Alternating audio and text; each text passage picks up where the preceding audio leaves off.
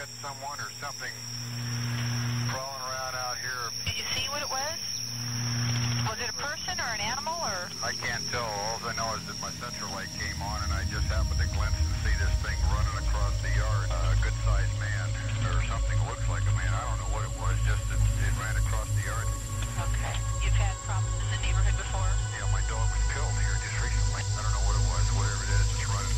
I couldn't catch it if I was going to chase it. So whatever it was, it was standing up. I'm out here looking through the window now and I don't see anything. I don't want to go outside. Jesus Christ, you better... Sure. See ya! Hello? Get somebody out here. What's going on now, sir? That son of a bitch is about 6'9", I don't know. Do you see him now, sir? Yes. You're listening to Paranormal 411, coming to you live from an undisclosed location deep within the Appalachian Mountains, bringing you the unknown with your hosts David Reagan and Jason Scott. Paranormal 411. All right, welcome to Paranormal 411. What's Welcome, up? everybody. And what do you think about the new intro? Oh, yeah. Yeah, it's awesome, isn't it? It is. Jason made that yesterday. It was really good. So how you doing, Jason? Oh, I'm doing good. Been busy How this about week? yourself? I'm good. I'm feeling better than I was this time last week. Well, no. Well, that's good. Yeah. Yep. So you excited? I am. Tonight's going to be a good show. Oh, it is. We got Stacey Haslett going to be talking to us tonight about his experiences and his life with the Bigfoot. It's going to be great. It's going to be good, yes. Yeah. Absolutely. But first, we got something new coming up. Uh-oh. You know what it is? What is it?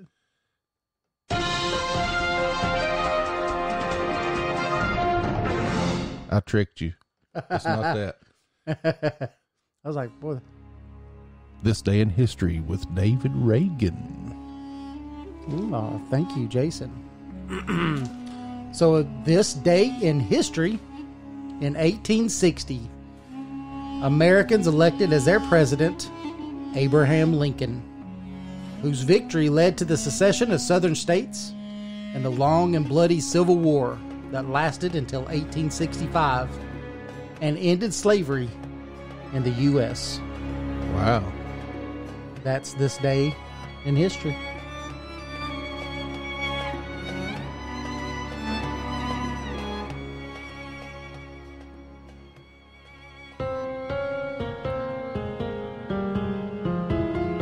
Thanks for listening to the show. You can find us on Facebook and Twitter at Paranormal 411. Join us on the website at paranormal411.org. It's free to sign up and become a member. All of our upcoming shows are on the guest and events page. You can also listen to past shows on the website as well. And if you like the show and want to support us, you can do that by becoming a premium member for only $2 a month. Thanks for listening to Paranormal 411. Join us.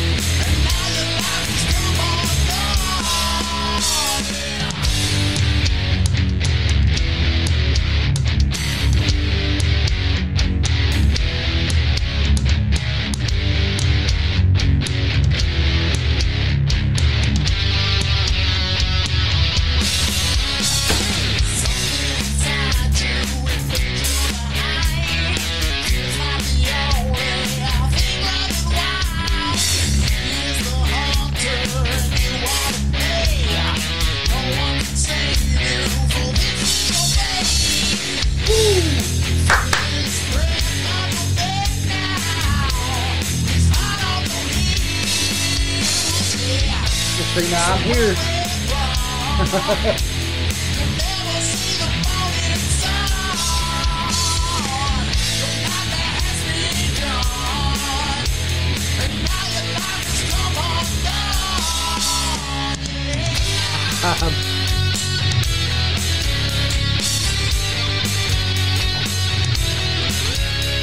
Ready?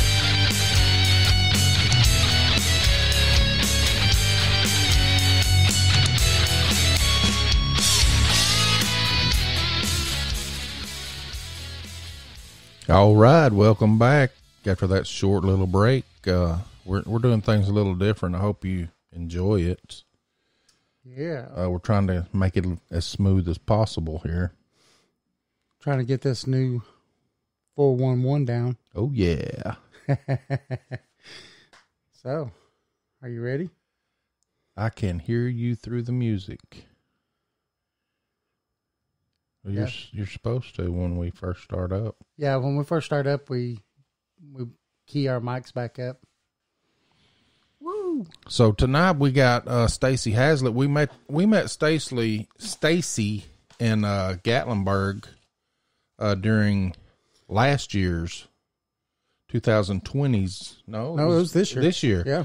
This year's Bigfoot Conference there in Gatlinburg, and he was telling us some things that he got going on, and it was pretty interesting. And finally, after phone tag, months and months and months, I finally got a hold of him, and I got a hold of him on his YouTube channel.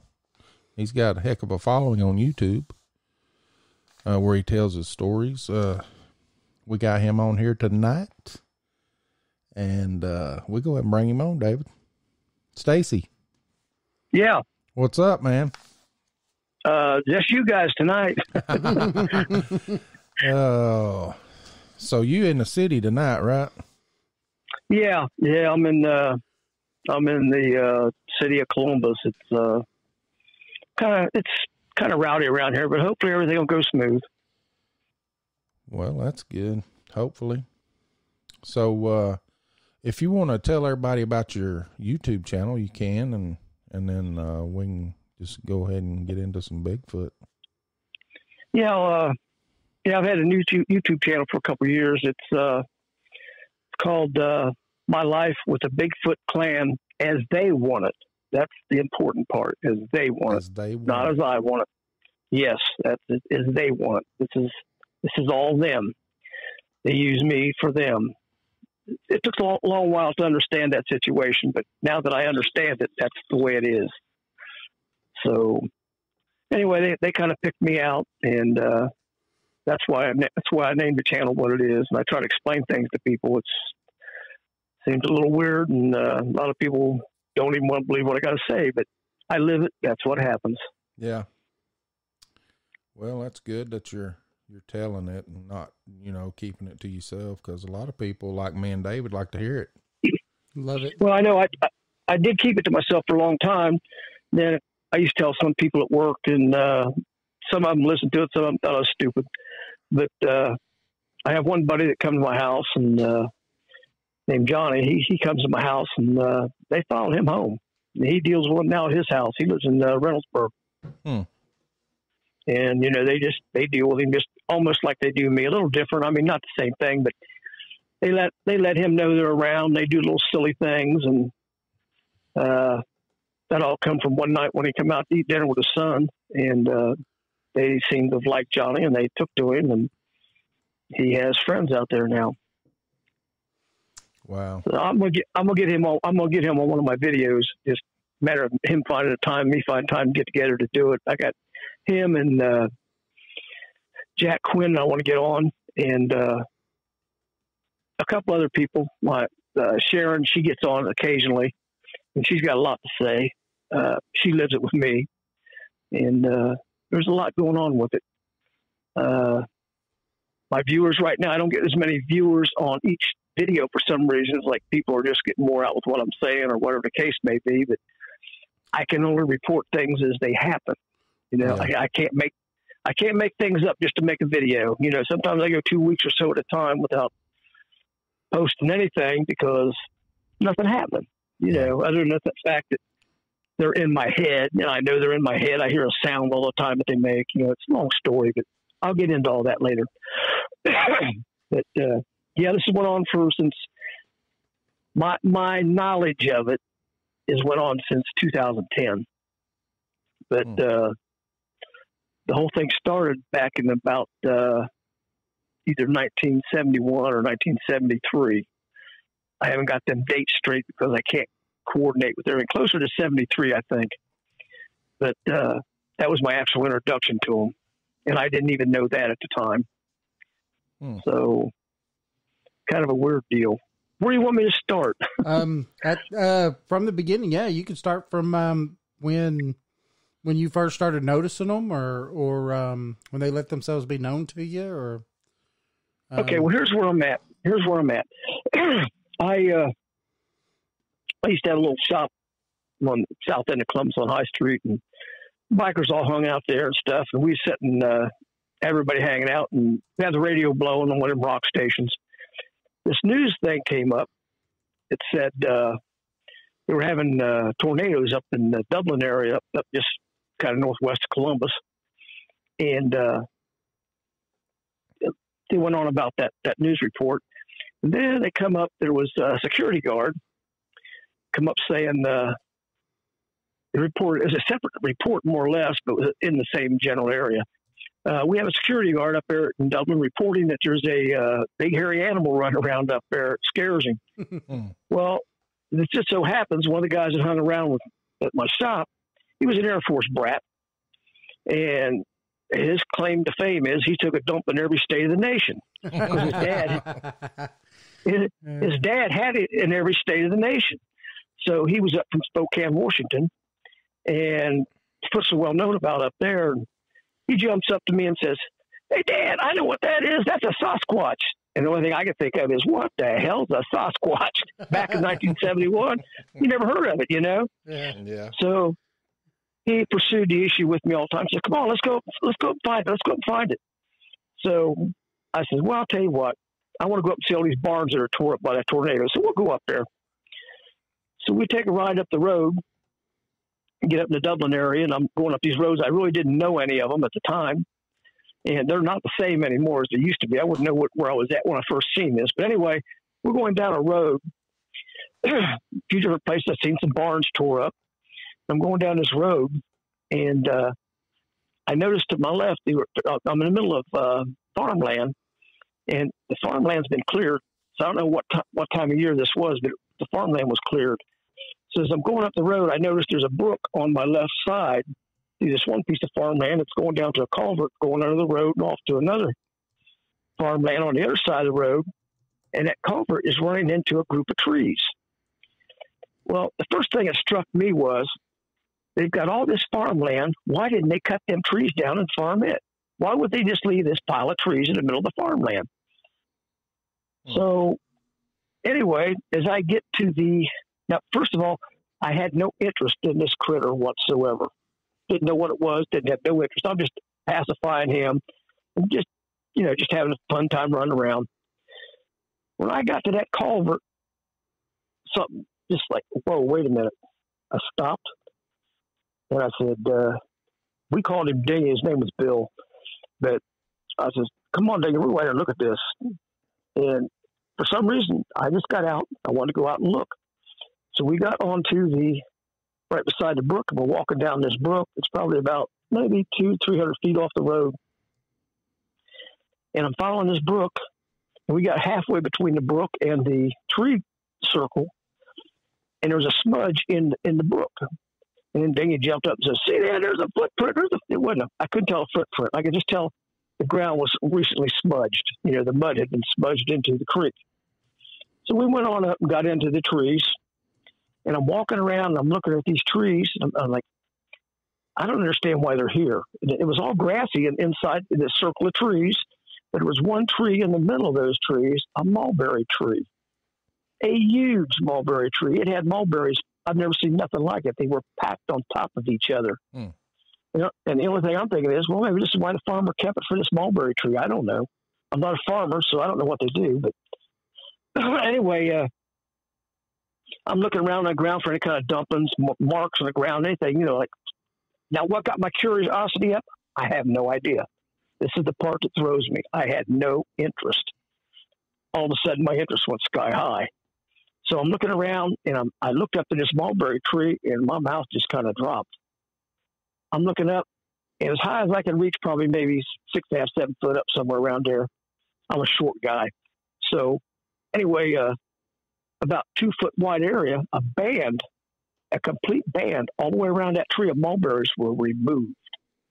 There was mulberries above it, mulberries below it. The band was about 2.5, maybe 3 foot wide.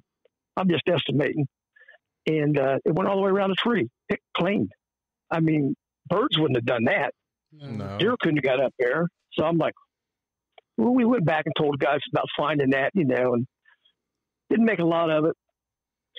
I think that was my first encounter without knowing I had an encounter. Right. Knowing what I know now, I would say the foot was standing there watching me because they have that ability. But I didn't know nothing about it at the time. So later on, sometime later on, let's see where I'm trying to lead this to right now, the next move. Okay, what happened was I was married to, I have to remember things through my wives. I got a bunch of wives. And like, I think it was my third wife. I was married to her, and I come out of the bed in the middle of the night from a sleep. Nothing wakes me up unless it's a sound. And if I wake up from a sound, I know the sound. I was alert to everything, and I was dead asleep. Well, anyway, I woke up out of this dead sleep for no reason and didn't understand it. So I walked out, went into a recliner into the living room. It's a swivel recliner type thing. And I'm sitting there and I'm just dumbfounded. It's like 3 o'clock in the morning. What am I doing awake? So I just sit there and let my mind go blank. And all of a sudden, my whole body started vibrating. And it's like, what's going on? Whoa, you know, I jumped up. I got out of this. Whatever it was, I had to snap myself out of it. I did something taking me over like. So anyway, that got forgotten about. You know, no big deal. I just forgot about it. You know, just something that happened. Well, later, when me and that wife split up, I had a girlfriend walking through Eastland Mall. Now, here's something I need to explain that doesn't make a lot of sense.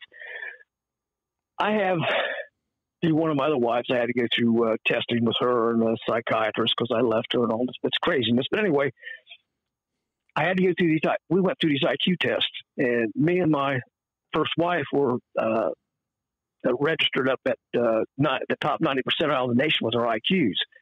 I'm not a stupid person. You know, I have intelligence, pretty high intelligence to figure things out. So if anybody has any questions, you know, it's not somebody just making things up. Nothing else. I'm telling you exactly what happens. So anyway, I have a reading disability. I might have a high IQ, but I have a reading disability because my mind works faster than my eyes. And as I start reading, I'll put words in, take words out, change words, whatever, get that second sentence that don't jive. So I hate reading. That's why I didn't get through school good, because I will not read.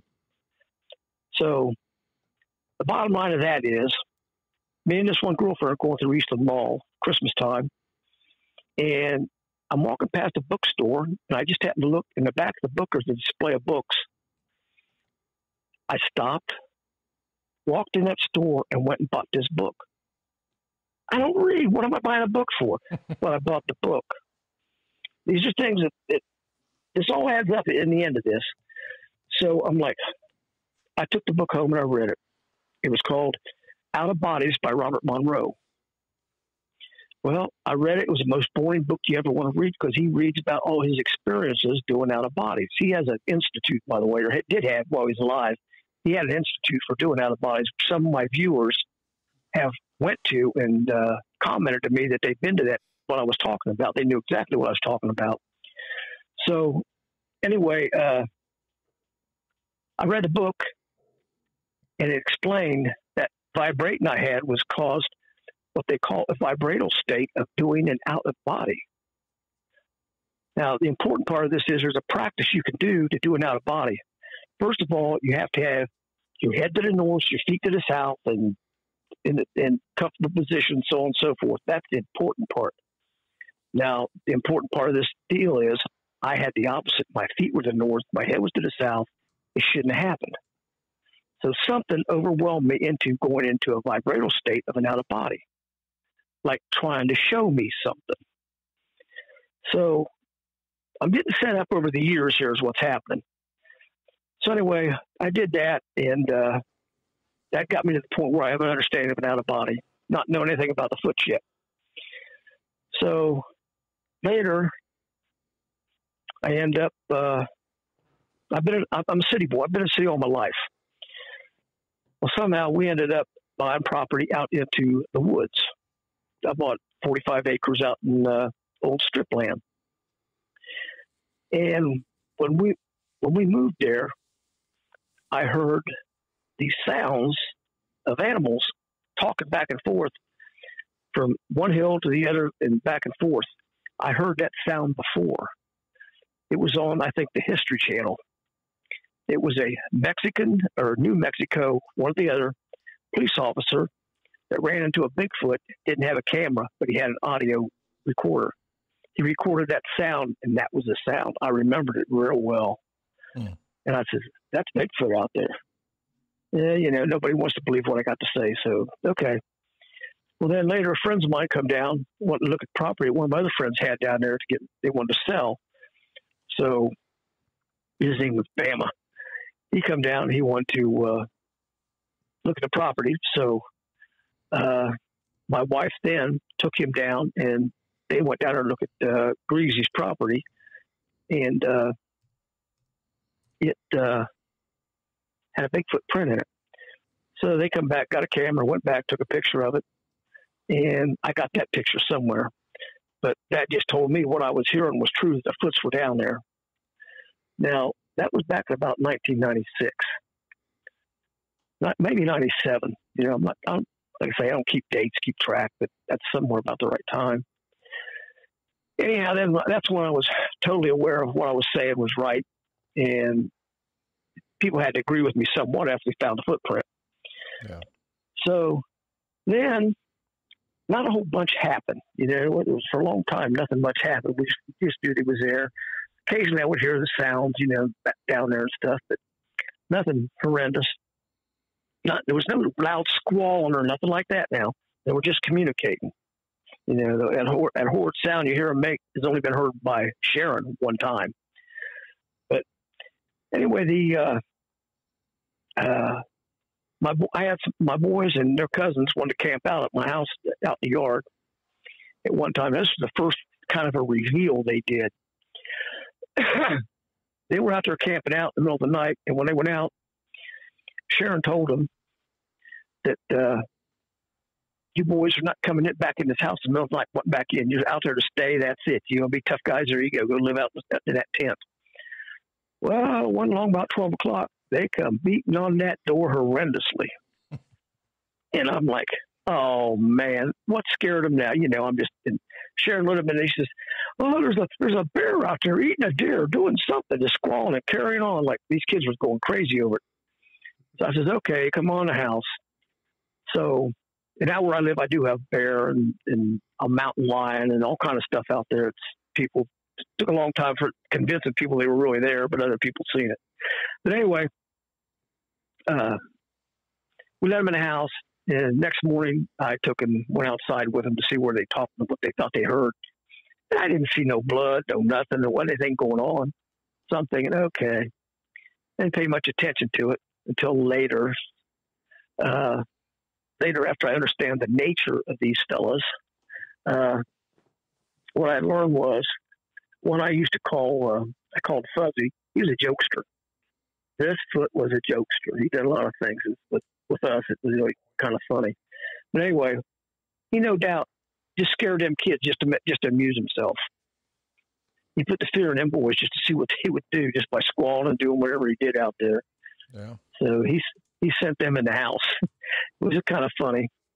But anyway, that was like the first kind of what I would say is a contact of any type that them doing anything. Now, there is one exception to that. My dogs used to occasionally, I used to have about 7 or 8 dogs out there all the time hanging around. People would dump dogs off and they'd come out to where I was living. So every now and then, all the dogs would climb up under the trailer. Back when we lived in the trailer, all the dogs would get up underneath the trailer and get real quiet. You could hear them thumping around. You knew where he was at. Normally, they was out doing and carrying on and all kind of stuff. But every now and then, there was a night that they would just get up under the trailer. Well, I figured there was a bear around or something. It was probably a foot, and I didn't know it. So one guy I met lives down there. He's down there before I was. He was about the only 2 people who lived down there. And he's about 3 miles down the road from me. And he has dogs, too. His dogs did the same thing on the same evenings. The dogs would just huddle up and get under his trailers or whatever he had. They'd all hide out. So we had to discuss that, and we had a discussion that's probably a Bigfoot down here. So anyway, a few little things like that went on, and we was at the determination, yeah, there's Bigfoot down here. So then the main thing what brought them to contact with me was, which I have pictures of all this, Sharon she was going to Newark and taking a test. She wanted to get her motorcycle license. You know, she was 67 years old. She's going to get her motorcycle license. So anyway, she went to take her test, and that morning I got up and I'm finishing up what I was doing the night before. And I'd been in my one shed, and I had put the lawnmower away and everything. And when I got out to go into that shed, I had a pile of rocks in front of my shed. Little tiny rocks, not real big, you know, just something you want to use to throw at somebody. But it was a pile of rocks there mixed in with acorns. It had 3 acorns in it. So I looked at this, and then, you know, knowing what I know, I'm saying, that has to be done by the Foots. They're trying to contact me. Something, you know, I'm starting to wake up to the fact that there's something really going on here. So I went in and I called Sharon. She had her cell phone. I called her. I said, you know, you ain't gonna believe what I found. Well, after I got done calling her, telling her about it, I went out in my yard and I got a stone in my driveway. It's a bare stone. It had a pile of rocks with 3 acorns on it to match that. And then later I had a car hauler out there. I didn't even look at it, but the car hauler, I found out later, had the same set of stones with 3 acorns in it. And I'm like, this has got to be a message from some kind about something. I don't know what it means. So anyway, I figured out later that the 3 acorns meant there was 3 of them staying there, which I had for a long time. But anyway, this was their first reveal to me that they were there and what they were doing.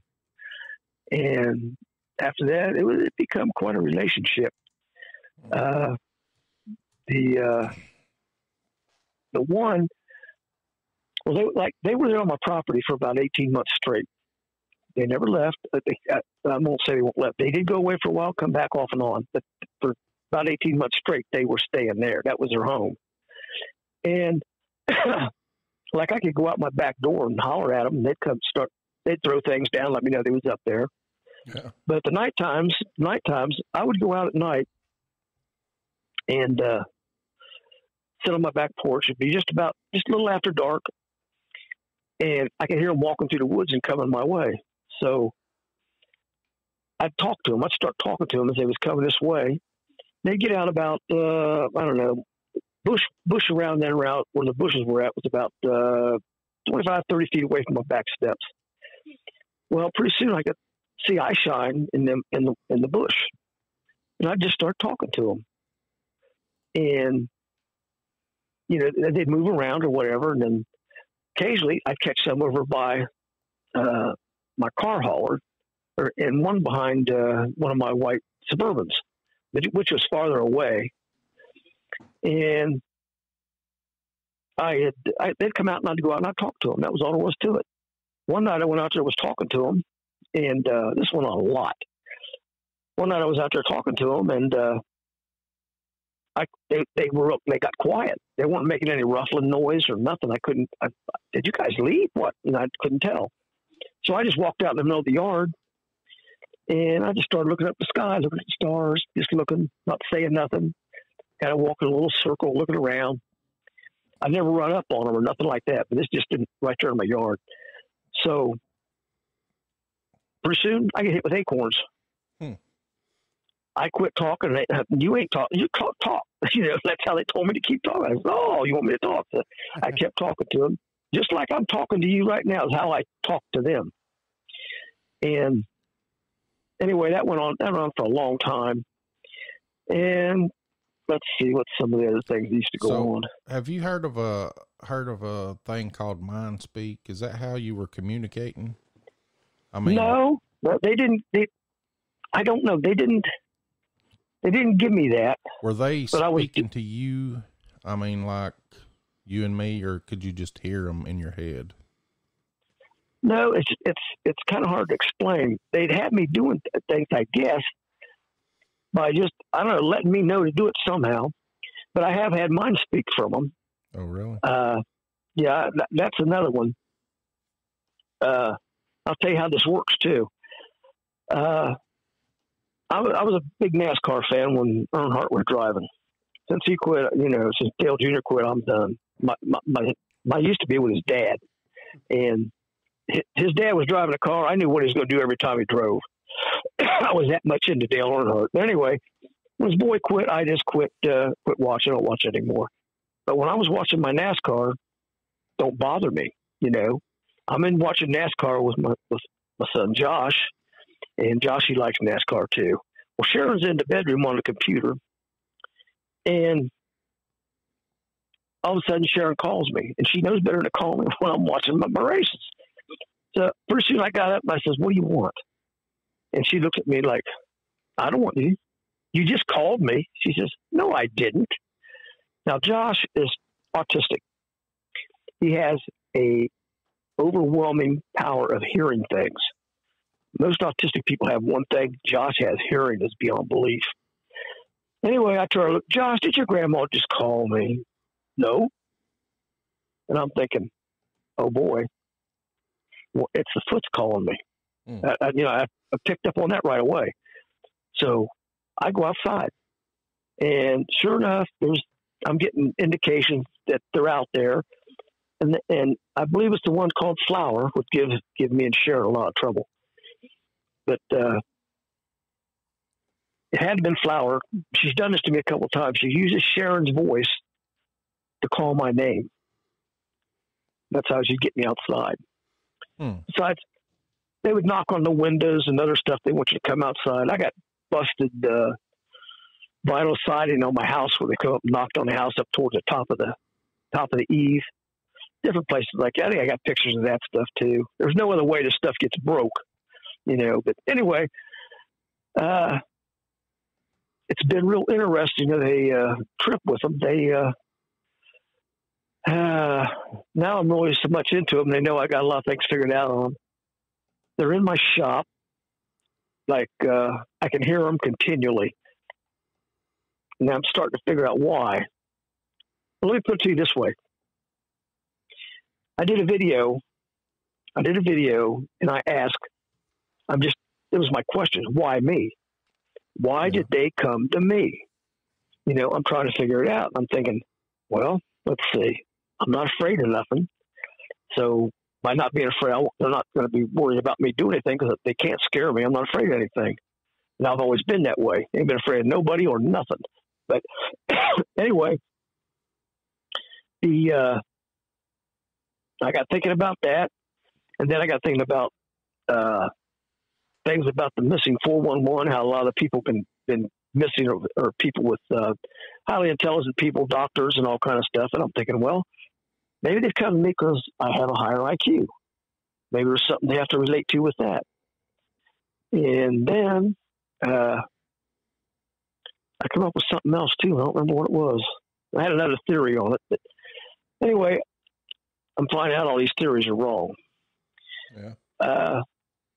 I have, like I said, I got contact with Kiwanis.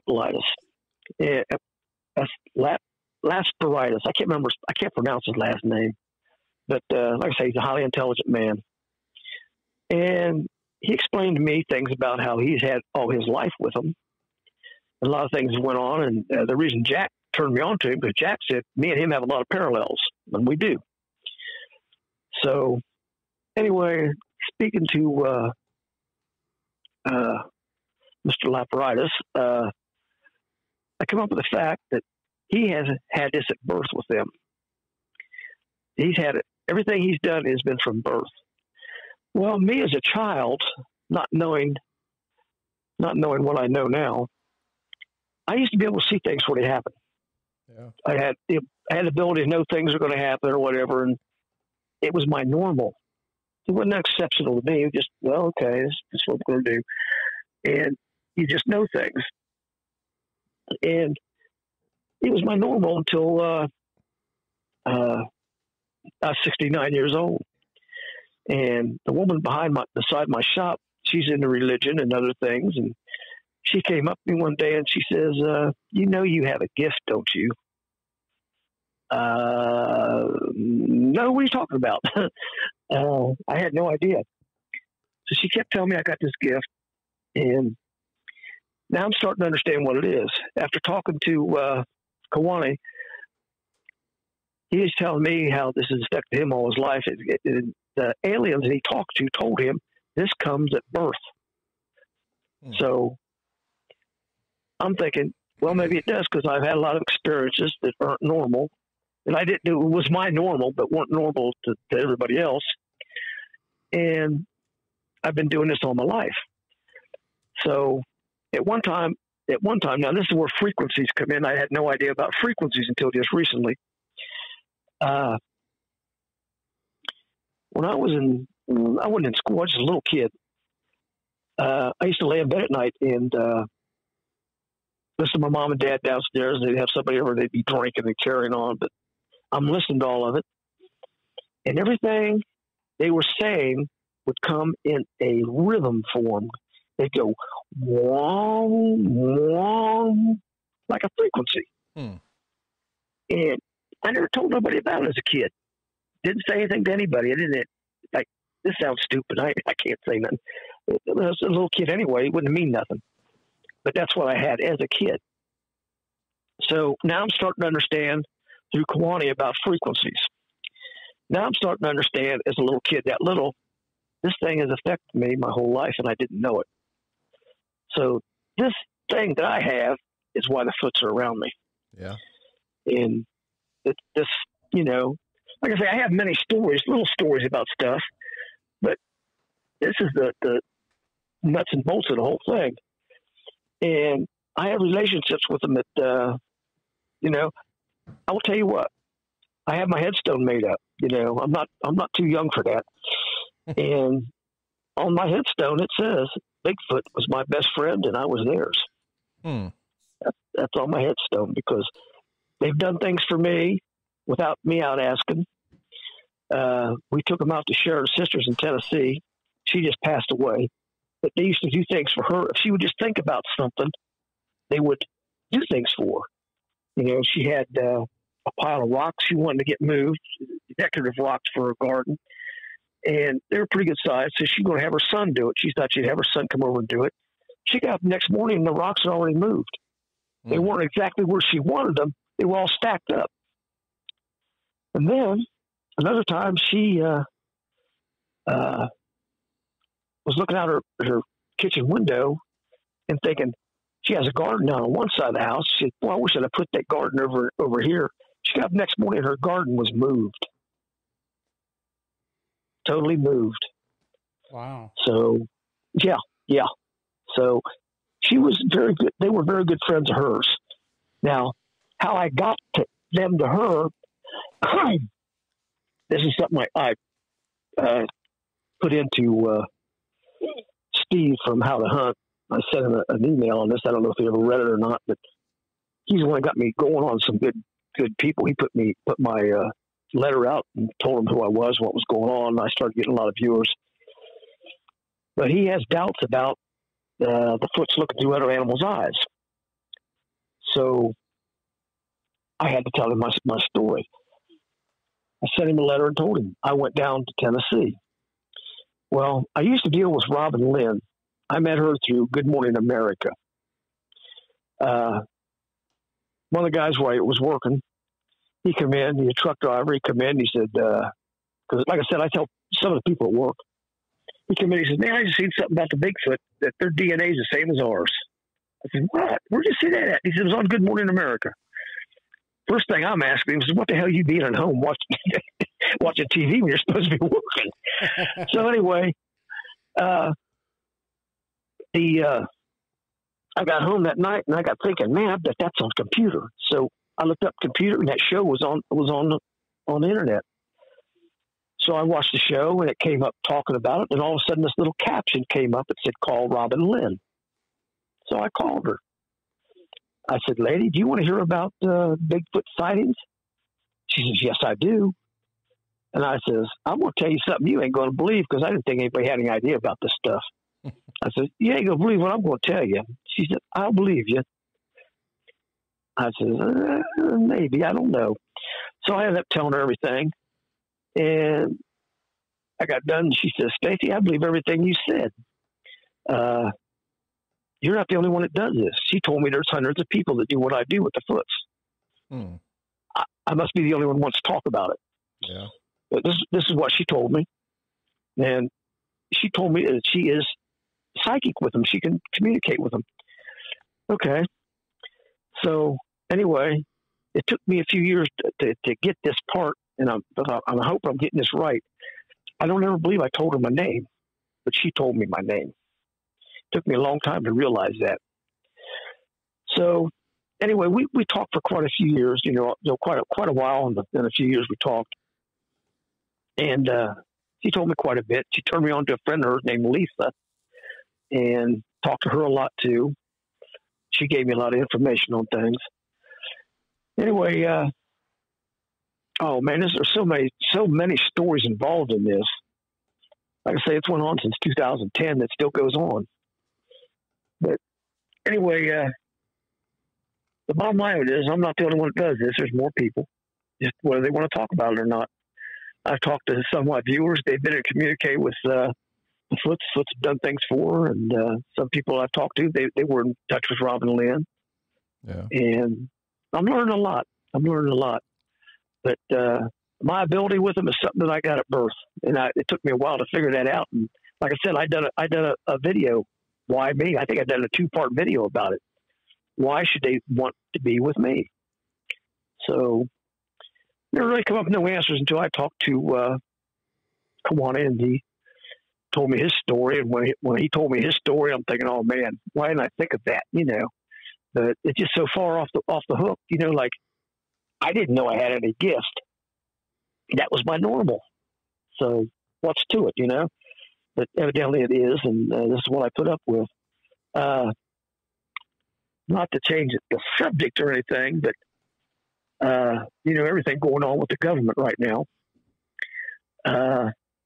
4 years ago, it was right after Trump got into office. Sometime right after he got into office, a friend of mine I talk to all the time, he's pretty much into politics. I really wasn't.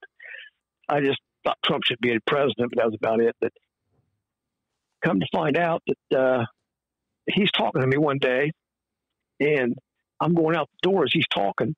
He's talking politics, and I'm trying to get over to my shop. And he said something that keyed me off. And I told him, I said, man, I'm going to tell you what's going to happen. I wrote it all down to him. Everything that's going on right now, I told him about 4 years ago.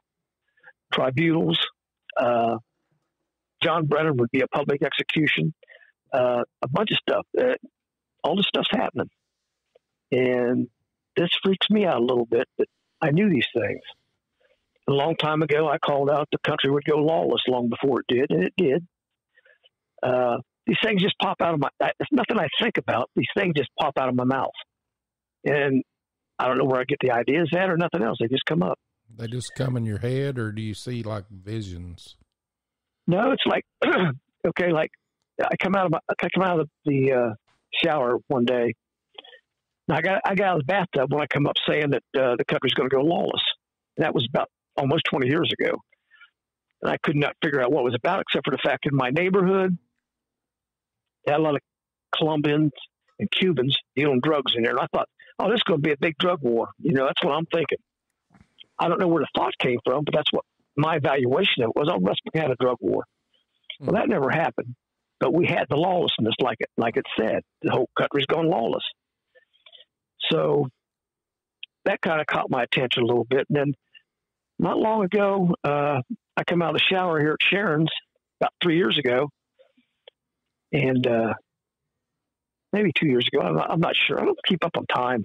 But anyway, I come out of the shower and I said, Sharon, you know, we're going to be Canada.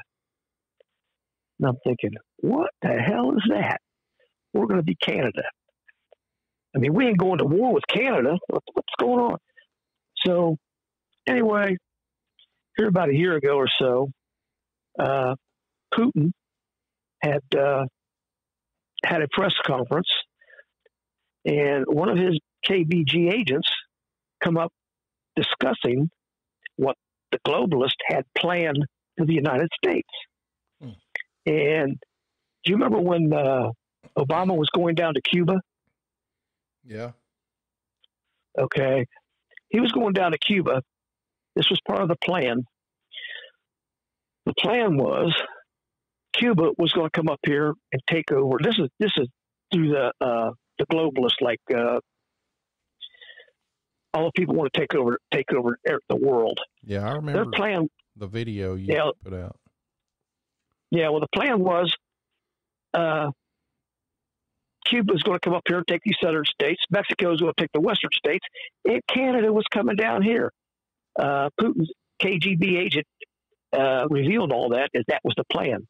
So that's what popped into my head. So anyway, I don't know. I'm just trying to emphasize the fact I have this gift that tells me things. And I don't, it's no thoughts that I have. This stuff just all of a sudden just comes out of my mouth. Yeah. And it seems to be right on the money about every time. It's kind of scary. You have to live with it. It's kind of scary. And I mean, I like to build my credibility up on that due to the fact that if I do get any more things come up into my head, I want to tell people and have them believe it. Yeah. Because, I want a decent track record for something that I'm doing. And I didn't even know I could do it. I didn't even know really what it was.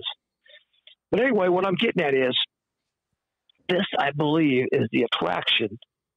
This gift that I have came to me from birth, and I think this is the attraction I have for the foots that they have for me, for the foots, because whatever it is I have, they can deal with it. Mm-hmm. So anyway, one of the problems we had, this is going to throw everybody, I guess. There was a female, we called her Flower. And she wanted me for a mate. Doesn't make any sense. But anyway, she used to be real threatening towards Sharon all the time. And I had called Robin Lynn about that and talked to her about it. And told her, I said, this ain't right. Something's going on. Sharon feels like Flower's threatening her, always wanting to strangle her and stuff. She let Sharon know that. Flower did. So I called Robin Lynn, talked to her. I said, Robin, what's going on? And Robin said, well, I don't know, but I'll look into it. I said, okay. So I got back with her. I said, what's up, Robin? Well, she said, it seems that the one we call Flower, we had three that stayed here. We had Flower, Fuzzy, and Clyde. Them the ones that stayed on the property all that 18 months or so.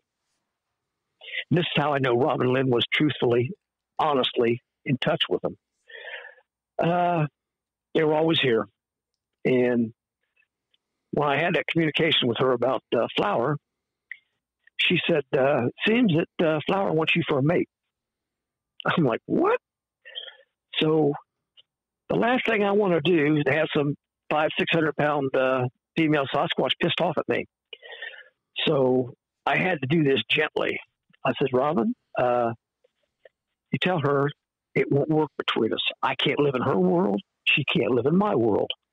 That's fair. So she did. She went and talked to her, and Robin told her that what I said. And then Robin explained to her. She says, Flower, you're going to live maybe 500 years, which that's their life term. They're expansions, and they go to almost 500 years. She says, Stacey won't live that long. You'll be without a mate. And so I asked Robin, I said, well, my biggest curiosity was, how did she act? Was she mad? And Robin said, no. She just shook her head, no, and walked away. So I don't know where that went from there, but she was around. Well, as of that day, the three of them were not on the property no more. And that's how I know Robin was totally in touch with them. Right. So then, since then, Flower's been back. I don't know if Clyde and Fuzzy have or not, but I know that Flower has been back. She's been here in this house. She's done things in this house that it's just unbelievable. And they like, I'll give you a small example. Sharon went away one day, and she has a daughter here that's vital that it has to have constant watch over her. She's bedfast, and Sharon gets a nurse, and when she gets a nurse, she locks the basement, locks everything up, and goes away. But when she come back, they walked in the house, and all of a sudden, the washing machine in the basement turned on. And like, Sharon asked Donna, she said, Donna, did you dip the washing? She says, no. That machine, if it had been running, it had ran itself out long before they ever got home. But it just turned on right before they got there, or when they got there. So come to find out, it was all my clothes. All my clothes are being washed. Now, when I told Flower that she couldn't live in our world and I couldn't live in hers, she used to do a lot of things around here to try to prove that she could live in this world. Yeah. Like one of the things she used to do, like Sharon would leave a hairdryer plugged in the wall, and it burns me up because I was out to my trailer one time before I put the house up, and hairdryer's plugged in right there in the bathroom. I'm brushing my teeth, and all of a sudden it wasn't turned on, but it caught on fire. I happened to be there to catch it. I wouldn't have had a trailer to live in. Yeah. So I'm on Sharon. I'll try to unplug the hairdryer. Well, one time Josh is in setting on the toilet, and the hairdryer's plugged in, and all of a sudden the cord starts shaking and carrying on. Now, like I said, Josh is autistic, and he has abilities to know a lot of things. He's a very smart child, just has little problems. He hollered out to Sharon. He says, Sharon, Flower's shaking the cord on the dryer. Well, that's one time it happened again too. But she used to do stuff to get Sharon in trouble with me.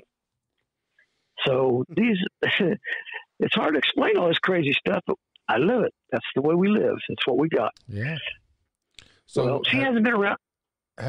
What? Have they ever got, I know you said that she was kind of, Flower was kind of aggressive toward your wife.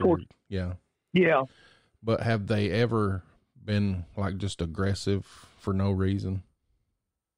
Have they ever done what for no reason? Been aggressive and, been. No, there's no. Just thought things only in her head. They've done nothing bad, nothing at all bad.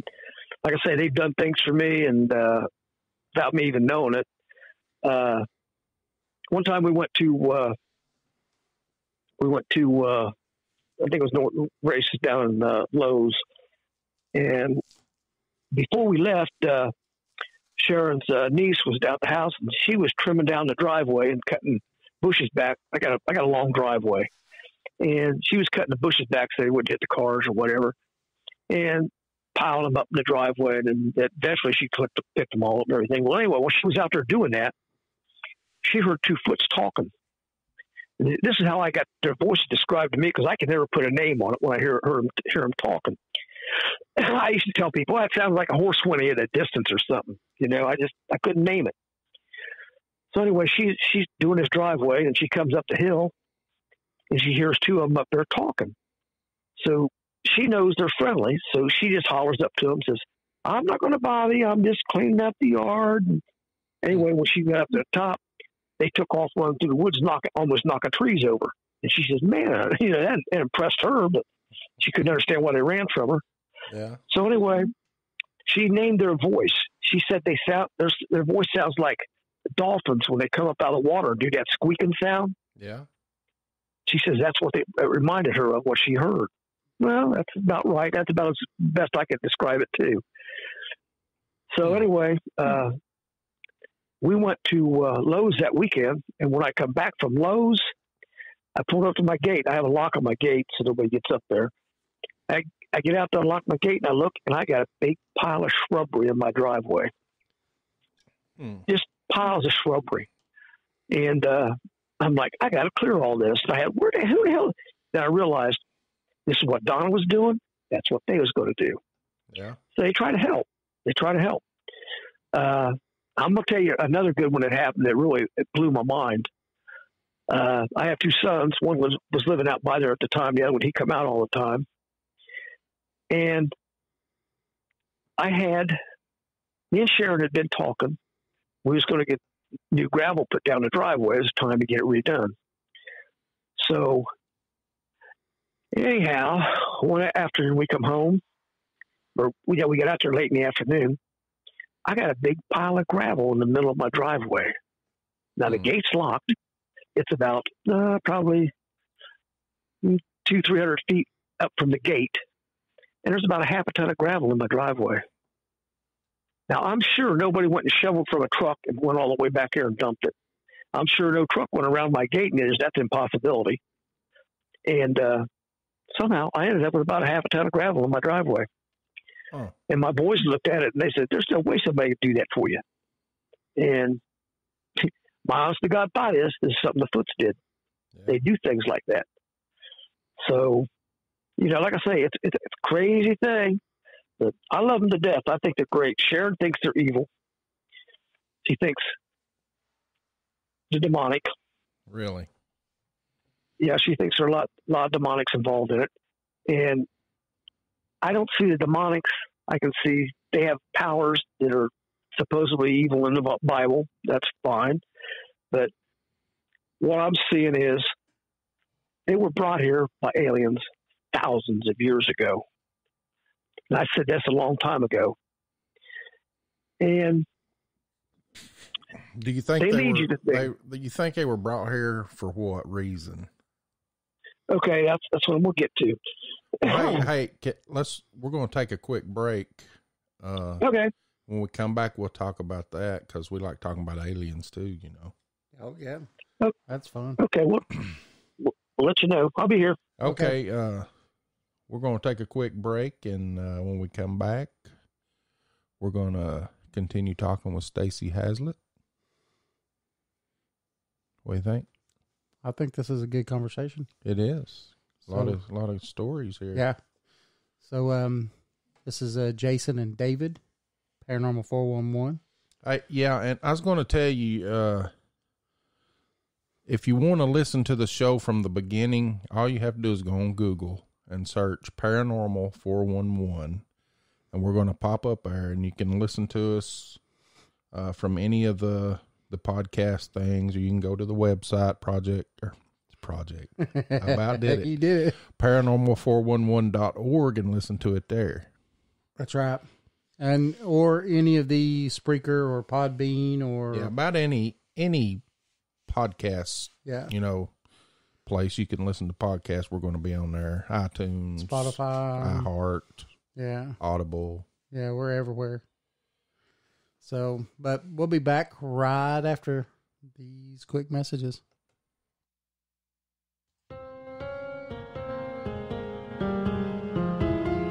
Thanks for listening to the show.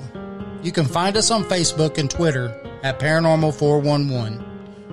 Join us on the website at paranormal411.org. It's free to sign up and become a member. All of our upcoming shows are on the guest and events page. You can also listen to past shows on the website as well. And if you like the show and want to support us, you can do that by becoming a premium member for only $2 a month.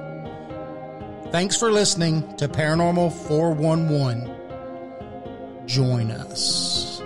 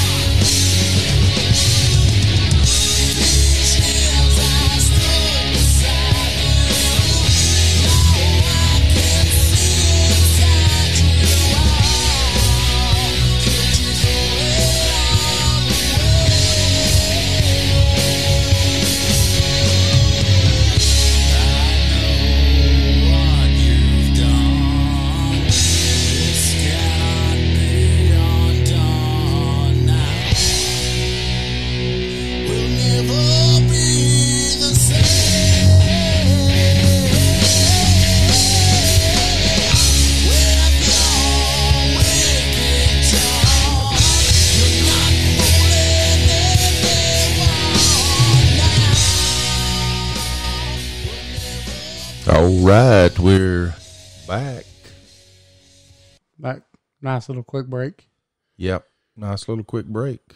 So you're listening to Jason and David, paranormal411.org. Uh-huh. On all kinds of platforms. Find us. And we're talking to Stacey Haslett about his life with the Bigfoot. As they want it. As they want it. And like you said at the beginning, he could only tell what's happening to him. So yeah, I mean, a lot of people are born with, I think, abilities to. I think so. I mean, like paranormal. Yeah, because I mean, I have some strange thing where times I have very good ability to see dead people. So, I mean, yeah, and people may roll their eyes at that, but I mean, it is what it is. So. Oh yeah, so we're gonna bring him back on. We was talking about. You just asked him a question. Yeah, why the aliens? He thinks that the aliens brought the Bigfoot here thousands of years ago. All right, so here we are, Stacey. Yeah, right here. We're back. Here's what we got. The tie to the aliens. I used to watch a lot of History Channel. I'm really well versed on a lot of things that go on. I watch the Alien and Ancient Aliens and other stuff on the History Channel and different things. I try to catch a little bit of everything. One time a show come on the Ancient Aliens, and they talked about they had found gold mines thousands of feet deep, thousands of years old. Yeah. And as soon as they said that, I'm thinking, that's what the Bigfoot's for. They mine the gold. I knew they were involved in it, but I was not right on the money. But they were there then. Now, I don't know how long ago it was, but anyway, remember I told you about the woman Lisa that I talked to? Yeah. Robin Lynn's friend. Well, she told me one time, she told me a couple things. If the Foots want you someplace, they will get you there. And I'm fully aware of that. I am now that she said it and I'm understanding everything goes on around me. Yeah, the Foots are getting me places. That's where they want you to be. For some reason, you'll be there. So anyway, I was out, then Sharon went with her daughter and her husband, went camping, we went down to visit her sister's grave in Tennessee. And on the way back, Mike, her daughter's husband, wanted to show us a couple things on the way back in Kentucky. And one of them was a thing called the Big Bone Lick. I don't know if you've ever heard of that or anything, but it's a place where they have a lot of dinosaur bones. It was a pit where they found dinosaur bones and other stuff, I guess. Anyway, we went down there to see this, and I was really wanting to get home. I didn't really want to go touring, but we followed them. We went, and we go down there, and Sharon couldn't really walk around. She wasn't feeling real good, so we went down, and we were sitting there by where all they have bones are and everything, and they have actual bones inside the museum thing. Now is this in Tennessee? I think it's in Kentucky. Kentucky, okay. Yeah, this is on our way back from Tennessee. See, I have a clan in Tennessee that I visit too. That was at Sharon's sister's house. That was another clan that I deal with. Okay. But that goes into another story. That goes about like I was talking about with the owls and stuff. I got so many stories that get so tangled up. Anyway, we went down to the Big Bone Lick, and like I said, if the Foots want you someplace, they get you there. So we went to the Big Bone Lick, and we're there, and all of a sudden, it all hit me. Nobody has ever asked the question of why these Foots are so powerful, why they have this voice that can just upset your stomach and turn you sickening inside. They have the power to do many things to you physically with their mental. And like to throw a rock, they can take a huge rock, and I mean, they can pinpoint exactly where it's going to go. I've seen some of that. So when we got down to the Big Bone Lick, it hit me. It all come right on out. The aliens, thousands and thousands of years ago, before we had any civilization here at all. They came here to mine the gold from the earth. They use it in whatever they do out there with their, protect their facilities from the sunlight or whatever, I don't know. Yeah. Anyway, the Foots were built to protect them from the dinosaurs. This is what hit me when I hit at the Big Bone Lick. Nobody's ever called this out before, but that's how long ago they were here. During dinosaur age. You know, this is not, there's no civilization back then. Mm-hmm. So they always called themselves the first people. And they were. They're the first people. They are as human as you can get. I don't know about exactly on the DNA. I mean, it's pretty close. I don't know if it's exactly the same as ours, but yeah, that would explain a lot of, because a lot of DNA they get, it does have human DNA in it. Yeah. And that was what that article was on about at Good Morning America. They got me to watch that show. They talked about the human DNA being the same as the Bigfoot's, which wasn't never supposed to come out of the lab. I got a copy of it. Robin or Lisa once sent it to me. I got that. But anyway, going down there to the Big Bone Lick explained to me exactly why the Foots have the powers that they have. They could detour a dinosaur with just their roar. You know, they can turn their stomachs with whatever they do, and then they have the ability to take a huge rock and knock the hell out of them. Yeah. I mean, why would these animals have these powers? Well, this just explained it. I got down there and it just all come to me. These guys were their bodyguards. The aliens come to mine the gold, and the Foots bodyguarded them to keep the dinosaurs away from them. So that's one you haven't ever heard before, I'm pretty sure. But no, that's what I come up with. I think heard that one. Yeah, that's different. But, you know, I did listen to you.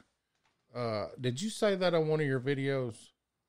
Yeah, I did. I did hear you talk about it, because I mentioned it last week in our show, that I knew somebody that thought about that's why they were here. Yeah, I put on one of my videos after I first realized that, you know, like I say, I give up everything I can to my viewers, and they're my friends. Yeah. And I don't try to hide nothing from nobody. I give it out the way it is and as truthful as I can give it. And anyway, that one throwed me when I got down there, because and it proves the fact, like what Lisa told me. If they want you somewhere, they will get you there. I had what I want to go to a Big Bone Lick for? What the hell is that? You know. And I got there, I found out what it was, and this was their idea. Like I said, my life with them as they want it, and that's what they do. They get me, and everything comes to me. So that's what I got with them. Anyway, that was long before any civilization was here. You know, there's talk about the Anunnakis, how they created humans to be their slaves and all that kind of stuff. I've caught some of that on some of these shows. And anyway, this is what I come up with as far as what the Foots were developed for. Well, they end up being here, staying here, and I haven't even talked about my portal yet. I got so much stuff, man. I can't get all this in tonight, I don't think. Yeah, now if you talk about the portal, that's where you're getting into my kind of stuff. I like that dimensional stuff. Yeah, well, that's the other part. I had cameras set up at my place when I first seen the signs of the Foot being there. I said, well, I'm gonna get them on camera. I had cameras up all over. They don't get in front of no camera. It ain't happening. It's not going to happen. So anyway, on one of my cameras, it looked like out in the woods, there's a piece of glass up in the trees. And I'm like, what the hell is that? It must be a glitch in the camera. Sharon looked at it and she said, that's a portal. She snapped right up on it. You go outside, you can't see it, but it would show up on this camera. So anyway, it's not there now. I end up setting some overseas containers where I put my machine shop and other stuff out there. And it's gone. It's not there. I think they just moved it anyway. They do that. They move their portals. Yeah, I think that's how they travel, really, back and forth, and without being seen. Well, where they leave. There's more critters come through there than just the foots. That's what I was getting. Have you seen some videos from Scott Carpenter about? Yeah, I've seen some of that. My portal's not like what he's showing. Okay. Mine was permanent. It stayed there. Like, one evening we come home, and I think it was a weekend. I just got off work, and I just come out to the house, and we pulled up the driveway, and I got this critter running around my yard that is so funny looking. It looked like a one-winged, oversized chicken. Didn't have no idea. Oh, it was funny looking. Sheriff seen it. I seen it. I jumped out the car and went to chase this damn thing down. I don't see what the hell it was. I mean, probably stupid of me. I probably got my arm cut off or something. I don't know. I'm going to find out. Well, this thing ran around my yard, got around behind things, and ended over right where the portal's at. And I couldn't see it no more. It's gone. I mean, this thing was too big to hide in the woods, in the brush where I wouldn't have seen it, but that's the direction it went. And it got over where the portal was at. It was gone. Plus, I have people in a place called Saltillo. I probably didn't use the name, but anyway, it's about 5 miles down the road from me. And there's a family down there that deals with the foots down there, and they've been doing it for a while. So when I had my overseas containers put in, I had electricity put in for my machines, and I asked the two guys down there, I asked everybody down there in my county, hey, you know, hear about any Bigfoot sightings? One guy says, no, I heard nothing about none of that. And the other guy says, oh, yeah, you remember the guy over there in Saltillo? And he says, yeah, that guy don't know nothing. So he explained to me where the house was at. So I went down there one evening, and I got to this guy's house, and I says, are you the guy with the Bigfoot? He says, what do you want to buy? I says, what? This guy was selling everything he had for any bit of money he could sell it for because he was leaving. And he had foots come down his place quite often. He used to come down his back fence and shake his fence and all that. He could deal with that. And he had this one critter come through his front yard. Wasn't much taller than me. It was maybe about 5'8", something like that. It had a huge head, great big teeth, big snarly teeth sticking out of it. And whatever it was, it went up to him and growled in his face. He left. He said that was it. He left. I mean, he was dealing with the foots coming down, but he left. But down there where I'm at, you can't really get anybody to talk about the foots down there. A couple people, but not very many. But anyway, he moved out. So I went back the next day anyway. I was going to talk to him. I didn't think he was going to leave that night. I went back the next day to talk to him. He's gone. Wow. And not much of his stuff was sold, but he left. His daughter lived up around the corner, up on the hill down from him. I ended up talking to her, and she said, "Yeah, Dad left. He went back to Kentucky or someplace. I think she said Kentucky, but he went back to Kentucky. He wasn't staying here no more." So anyway, I talked to her a little bit. I haven't been back down there since, but yeah, there's more things come through the portals than Bigfoot. I'm not sure about the dog man yet. I'm looking into that. It's got to be from another world, but I'm looking into it because I got him at my house. So that's just another little issue I'm going through. But yeah, I got the portal, it's been moved. I'm pretty sure it's not far away, but it's been moved. What happened was I own 45 acres of old strip land, and there's about 3,000 acres around that area that used to belong to the mining company that they sold out. And people bought the land, and they come back around wanting to buy it back because they could go down another 200 feet deep. Mm-hmm. Well, they offered me about $250,000 for my property. And no, my friends live here and you ain't getting this. That was because of my foots. I was not letting go of my property. Yeah. So anyway, most of the people around me did. And, it's a totally different area now. When I first moved down there, it was 3,000 acres of nothing but woods. It was beautiful. It's rough terrain. It's been all cut up. I don't like farmland. That ain't my thing. And I don't live on the side of a mountain. I was in a perfect spot for me. So anyway, I still got mine, and most of them around me are gone. You know, everybody sold out. My next door neighbor, he only sold some of his acreage off, and that's as far as they went. They moved on down the road now. They're back stripping down farther. But because of that, you know, I wouldn't sell my property over to Foots. If it wasn't for the Foots being there, they could have had that. For that money, they could have had it. But, you know, no, not with my Foots. I'm not doing that. It meant too much to me. I mean, you get attached to them. So this is what happens. You know, I got a story I could tell you about one of the Foots in my truck. Yeah, they go. A lot of times they go with me. Would you believe it if I told you I took a Foot to Michigan International Speedway? Yes, sir. Maybe tell a story. Well, I'm telling you, we took one with us, and it was unbelievable. She wouldn't let nobody see her. Not that she stayed cloaked, but she was there. She was there. So they can cloak? Oh yeah, didn't I mention that? No. Oh my God. That could explain a lot. Let me explain this. Remember I told you the mulberry tree? Yeah. There was a Foot standing there. I could not see him. He was cloaked, but he was there. That was my introduction to him. Okay. Sharon has caught him. Okay. Remember I told you I have a lot of cameras out there. I'm working out. I got one of my Lincolns. I'm sitting out on my driveway up by the house, and I had the hood up. I'm doing something. I forget what I was doing. Looking at something. I think the steering was tight. So I'm looking at my steering arm and stuff. Anyway, I'm down underneath the hood. Sharon's over on a picnic table. And she's watching me, and all of a sudden, right behind me stood Flower. She was right behind me. I did not know it. And Sharon said she couldn't even talk. She didn't know what to say. She couldn't holler. She couldn't do nothing. Anyway, I made a movement like I was getting up. The Flower turned and walked away.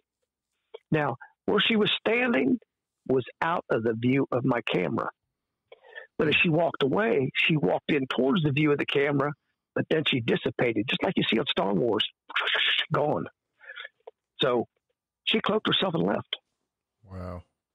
Sharon seen her do that. Well, maybe it was her, another one too, but she's seen that happen a few times. They can cloak themselves. They have the ability. We had one that come here to this house here in Columbus that wasn't supposed to be here. Oh, this is a good story. Her name was Qual. This story goes back into Lisa's stories. One time I talked about going to Tennessee or something.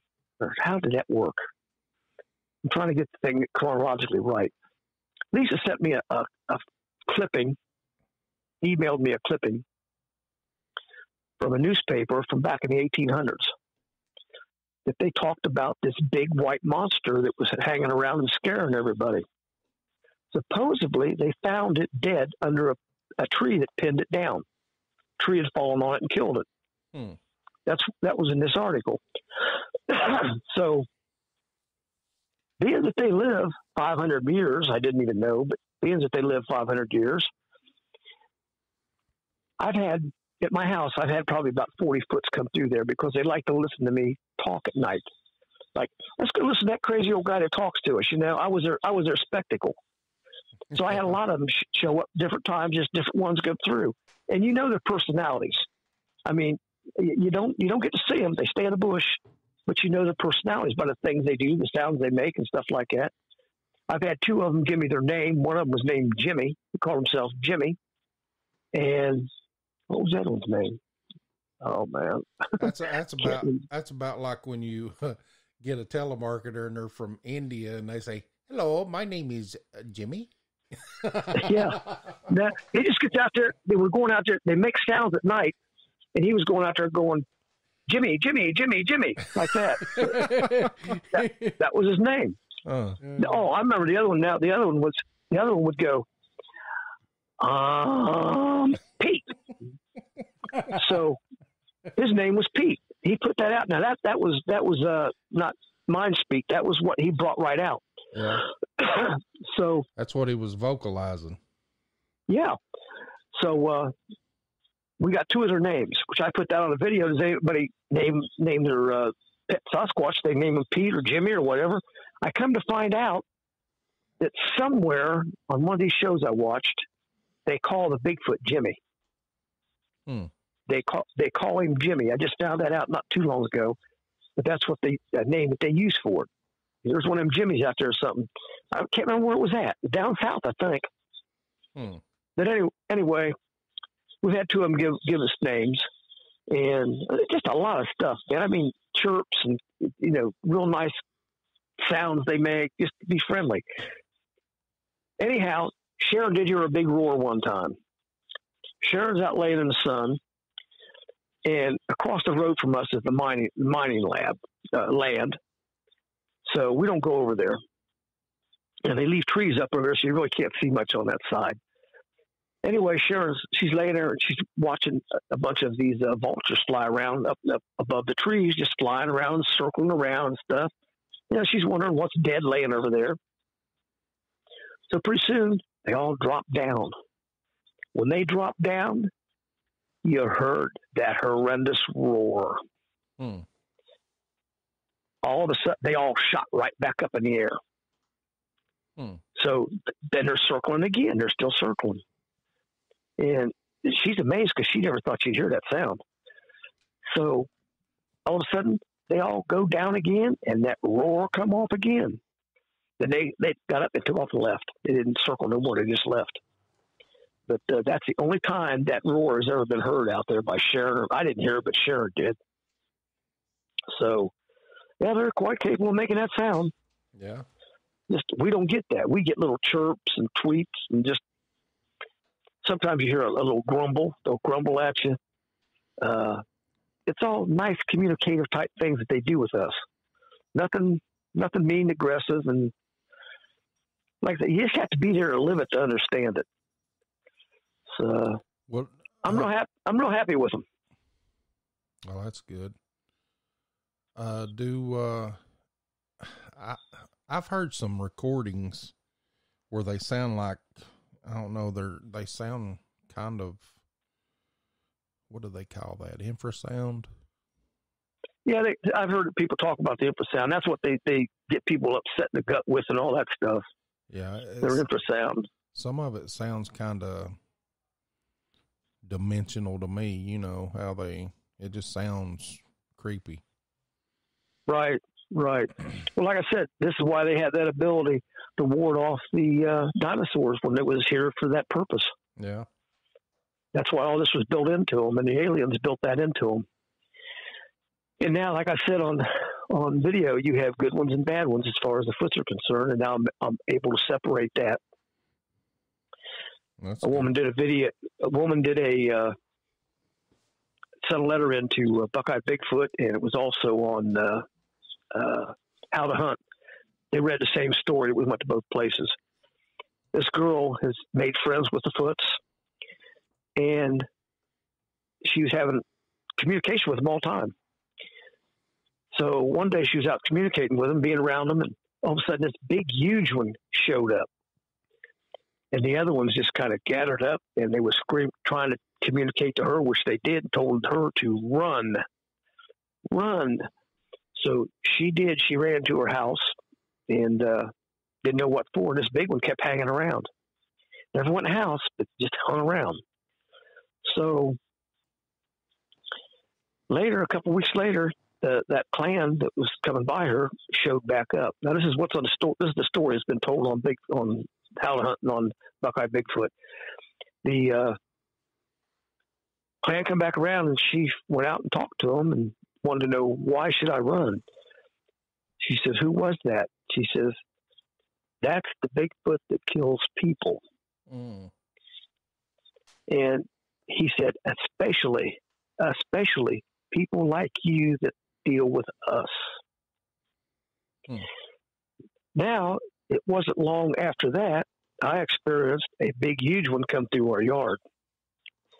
And I thought it was a dog man, because I never got to really see it. Sharon described it, what she could see of it. She said it looked like one is twice the size of Clyde. Clyde was eight and a half foot tall. She said it was twice his size. So I just seen something go through the yard. I was driving. I was trying to pay attention to my driving. Didn't want to hit nothing. It was kind of dark.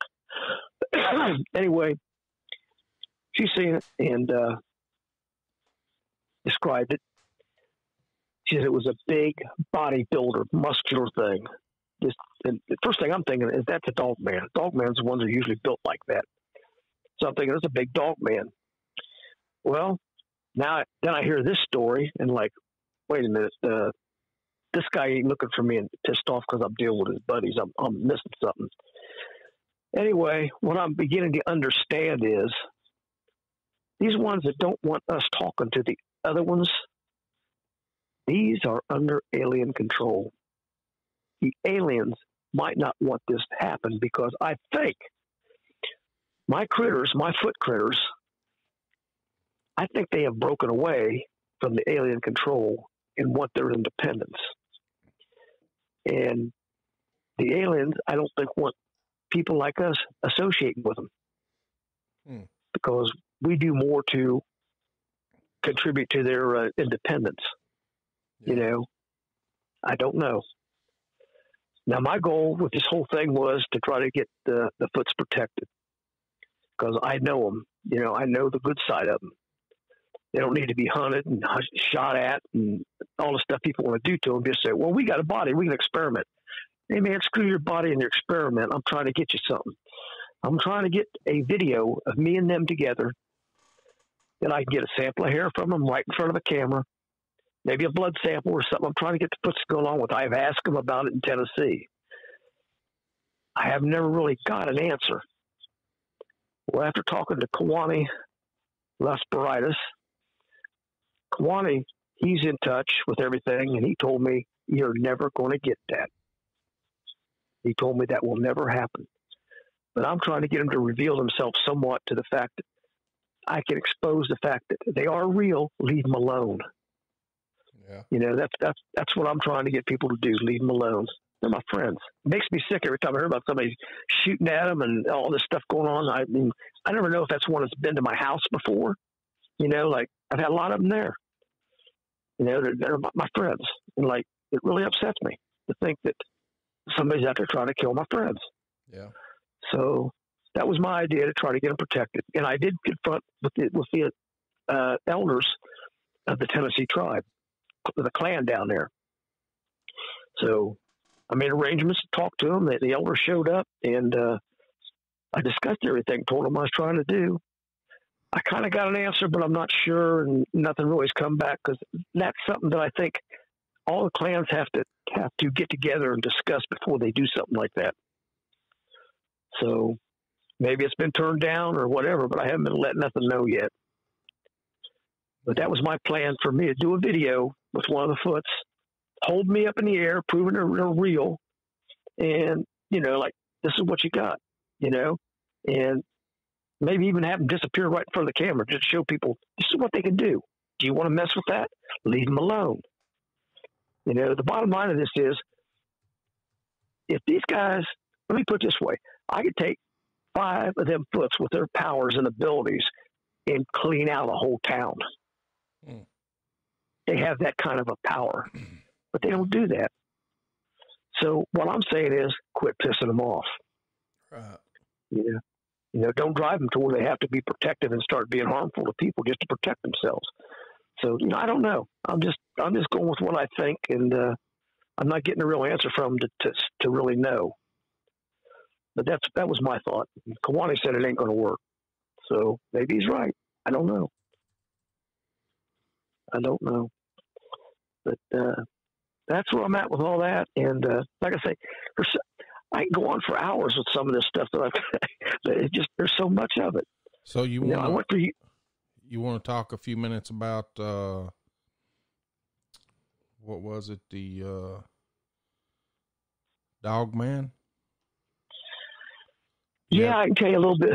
I can tell you what I can about it. Well, let us take a quick break, and sure. And when we come back, we'll do a few minutes on the dog man before we have to get off here.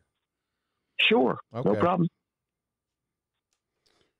All right, you're listening to Jason and David, Paranormal 411, and we are talking with Stacey Haslett about his life with the Bigfoot, right?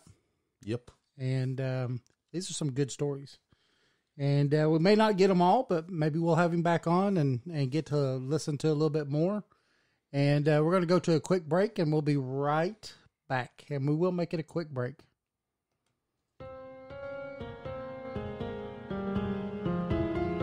Thanks for listening to the show.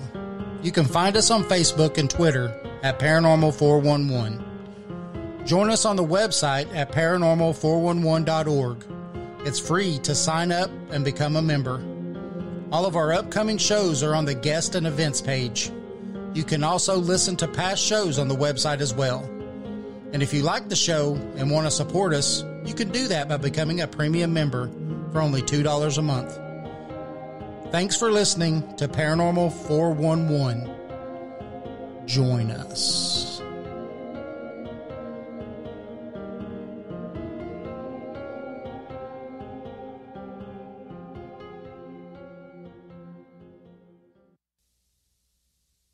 I woke up this morning, lit a cigarette, my head still spinning with all your regrets. I should have known all along it was gonna end up like this.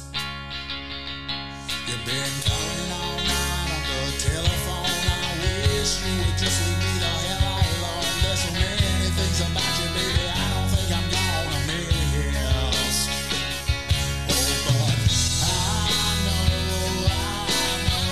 but I know. It's just a matter of time until I will find some sweet little melody walking on my head. And I'll tell the lie, well, I'll be just fine. It's been a long time coming, but I'm gonna get what's mine. And it's all just a matter of time. I've been out all night with some long-lost friends. I wonder if his feelings ever gone ahead. But I wouldn't lose sleep if it was gone like yesterday. We've been down this road so many times before, and you always found a way to bring me back for more. But this time, baby girl, it's gonna be a lot of hell to pay. Oh, but I know.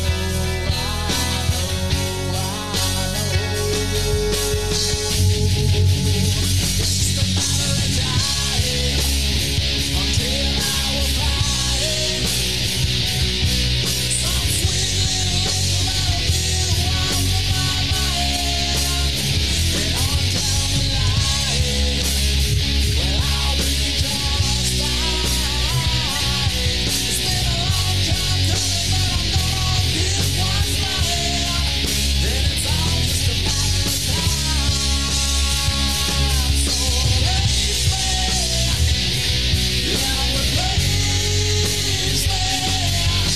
'Cause I can't live beyond the line. Tired of your alibis. Raise me, yeah, replace me.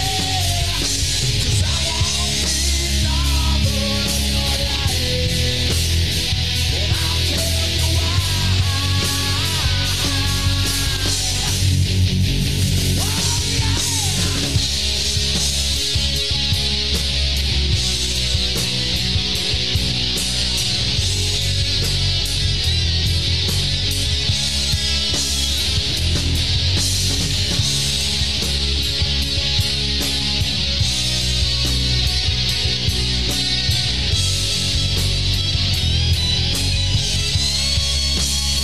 It's just a matter of time.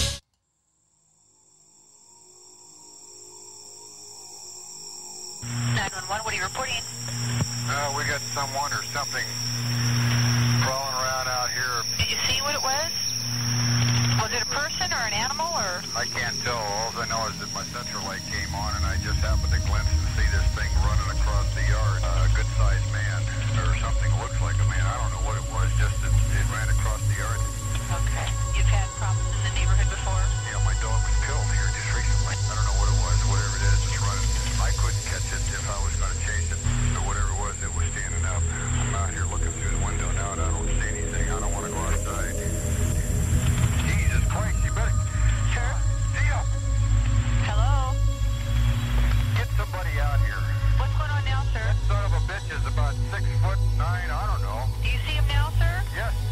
You're listening to Paranormal 411, coming to you live from an undisclosed location deep within the Appalachian Mountains, bringing you the unknown with your hosts David Reagan and Jason Scott.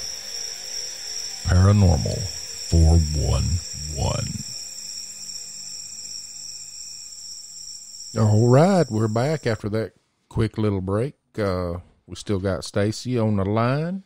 And before we go back real quick, I was wanting to say thanks to Catalyst for letting us use their music. Oh, yeah. Go to bandlabs.com and you can look them up, Catalyst. And Catalyst, East Tennessee. Yep. And they do excellent work. The good thing about Band Labs, you can sit there and listen to all their music tons and tons of times before it finally tells you that you listened to it too much. But you could buy it one song at a time, or you could buy it an album at a time. So definitely go check them out. Oh yeah. So Stacey, you still here? Yeah. All right. Now we was gonna listen to you talk about some Dogman stuff too that you've been experiencing. Yeah, it's new to me. Some of my viewers have been able to slow the cameras down or do whatever they do. And I had one of my viewers say they seen about 15 dogmen in my woods. I was setting up a video outside my house with the woods behind me. And they're not sure how many now, but I think that's the original thought was. Then I've had another viewer say the same thing, that they caught the same thing. They caught the dogman in my woods. So when I had that big one come through there, I thought that's what it was. I don't know. But anyway, the dogman is showing up at my house. And here the other day, Sharon was out on the picnic table out in front of the house. She had two little dogs with her. Our little dogs are really, the one in particular, he's real sensitive to the foots being around. Also, orbs. The little one, he follows orbs around in the house when they're in the house. He can spot them, and we can't. Except for when the electric went out, that's how we found it. But anyway, that's another story. Anyhow, Sharon's out on the picnic table, and she's sitting there with the dogs, and all of a sudden, a force of some type just buzzed by her. She could feel a force. It wasn't wind. She just, something went past her, and she knew it. Couldn't see it, but she knew it. And when that happened, the little dogs went up on the porch and went in the house right now. They wanted in. So that was kind of like, in my thought, the foots, not the foots, but the dog man. The dog man moves like that. The dog man can be in front of you in 1 minute and another minute way off to the side, and you don't see them move, but they're gone. You know, that's the way they work. I've heard the stories about them. So that seems to hold true with what Sharon's seen. Then the other night, Sharon went out to let the little dogs outside. And as soon as she opened up the storm door and stepped out on the porch, she could hear a little animal squealing, like something had it, was doing something to it or something.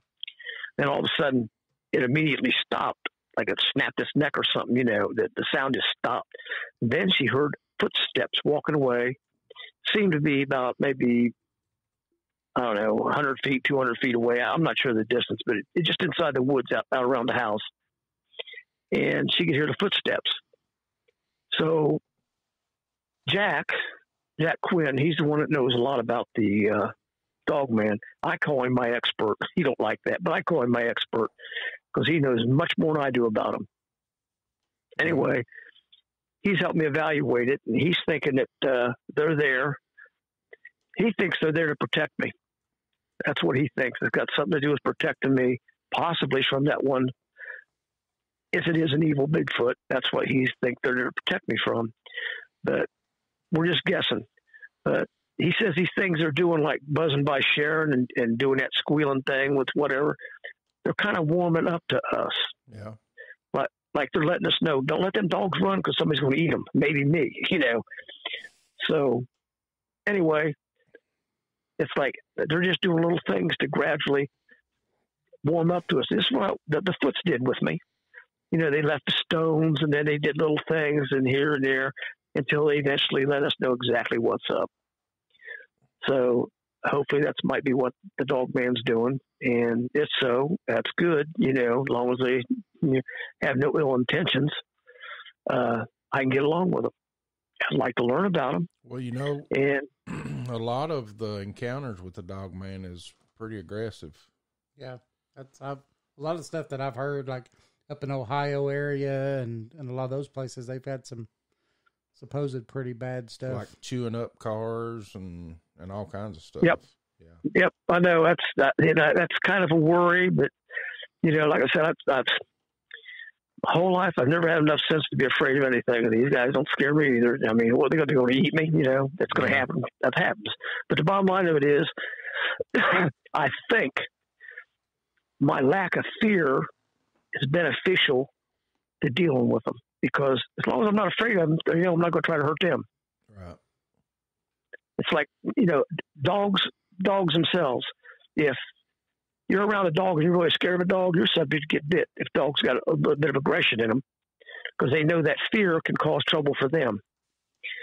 And I think that's why I've gotten as far as I have with the Foots. I've never been afraid of them. And right now I'm not afraid of the dog man. We're here, how you going to act? So we'll see how that goes. And Jack Quinn, he's going to help me out a lot on it. He's got connections to where the dog man is. He's got some pictures. He has some written history on him, that written from people who own the lands. He's a lot into it. So he believes in me because he's been around some of the stuff I've been around. I've showed him things, and he has total belief in what I tell him. And we're going to try to partner up on this thing with the dog man, see what I come up with. Now, here's something that I put out on my videos that I stand by no matter what. This is my first offer on my first video. I am willing to polygraph for anybody that wants to question me about what I say about my Foots. I'll take a polygraph test about everything I have to say. And the only condition is, if I polygraph for somebody, they have to publicize the results. Good, bad, or indifferent. I know what they'll be, but that is a must. And I offer that to anybody. Because, that's the only way I got to verify anything. Right now, I don't have a foot to bring in front of a camera and say, here it is. I'm just telling the truth of what I know, and I'm willing to take a polygraph over it. So that's my offer. That's the best I can do. Well, you know, when back in the 80s, when Mount St. Helens erupted, there was a guy that could talk to. He came in because there were Bigfoots up there, and the military was trying to help them because they were dying. And this guy came in that could talk to them and everything, and understood them, and it was like he was their friends. Yeah. I mean, why can we believe? If we believe that, why couldn't we believe, what you're saying? Exactly. Yeah. Makes sense. Well, let me tell you what, the military knows all about them. Right. Military knows all about them. Years ago, in the 60s, I think, the CIA thought they captured one. Now, I had this on the internet through a college kid showed it to me. I had no idea what a Bigfoot was or anything about this. This college kid showed me this thing, what he had on his internet thing. CIA captured a Bigfoot, which they didn't capture him. He just let him have him. He went into wherever they had him, whatever, not a cage or a room, something they had him in. He's in there, and pretty soon he just turned into a big puff of light and was gone. Oh. He just showed the CIA, this is what you're messing with. You need to quit. And they did. But they thought they was really doing something because they caught something. They didn't catch him. He gave it up. He said, I'm going to show you guys something. And he did. They're smart. They're very, very, very intelligent, far beyond us. Yeah. They're way beyond us in intelligence. And people need to realize that. This is what they're dealing with. So, anyway, like I said, all I can do to prove it is I'll polygraph for anybody if they publicize the results. I got no reason to lie. There's a lot of humiliation could come from less when I do this. I haven't gotten much because people that know me my people around my life know I don't lie about nothing. Right. You know, in my view, if you're a liar, you get caught. And if you get caught as a liar, you're an asshole, and I'm not fitting into that. that just, I'm just not doing that. Right. Now, I've got no reason to lie to nobody. Nothing puts me in enough fear to lie. You know, that's part of not being afraid of things. As a matter of fact, I just realized I'm not a religious person, but it's in the Bible. God says to fear not. I don't. That's what comes with me. I don't fear anything. Maybe it's God's word doing that. I don't know. But this is where it's got me in my life. Yeah.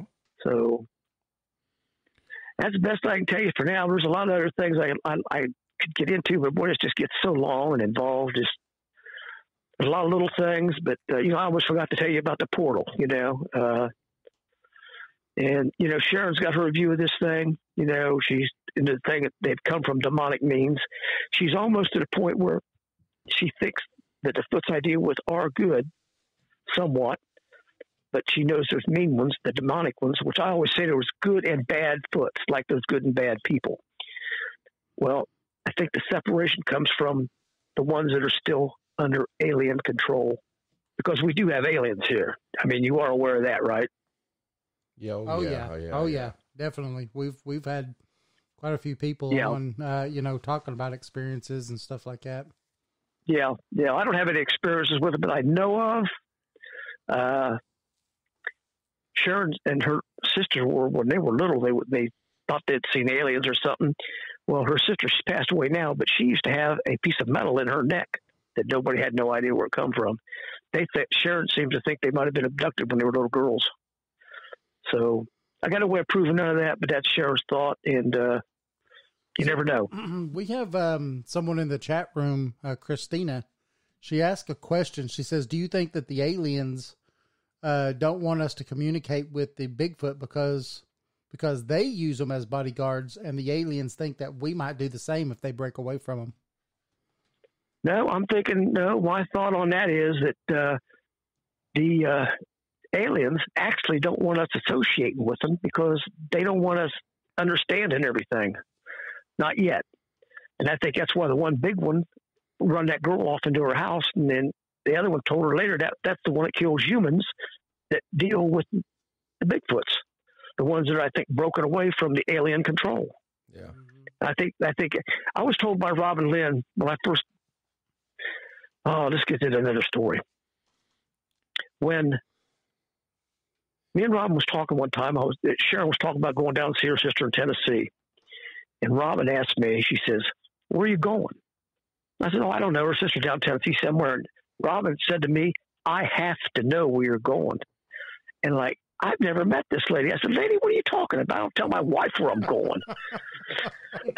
So she says, "You don't understand." No, I don't. She says, "You have become part of their clan." What? They consider you part of their clan. And the problem is there's clans that don't like other clans. You can't go just anywhere. Okay. So we figured out where I told her a general area where I was going. So when I talked to her again, she says, "Listen, you go down there, you're going to have a meet and greet." What? You'll have a meet and greet when you get down there. So we go down to Sharon's house, or Sharon's sister's house, and I met with other Foots. I got involved with another clan. But on the way down, this is the part that I brought up earlier I didn't get to finish out. Steve from How to Hunt, he doesn't believe that the Foots have the ability to see through other animals' eyes. Now, let me ask you guys something.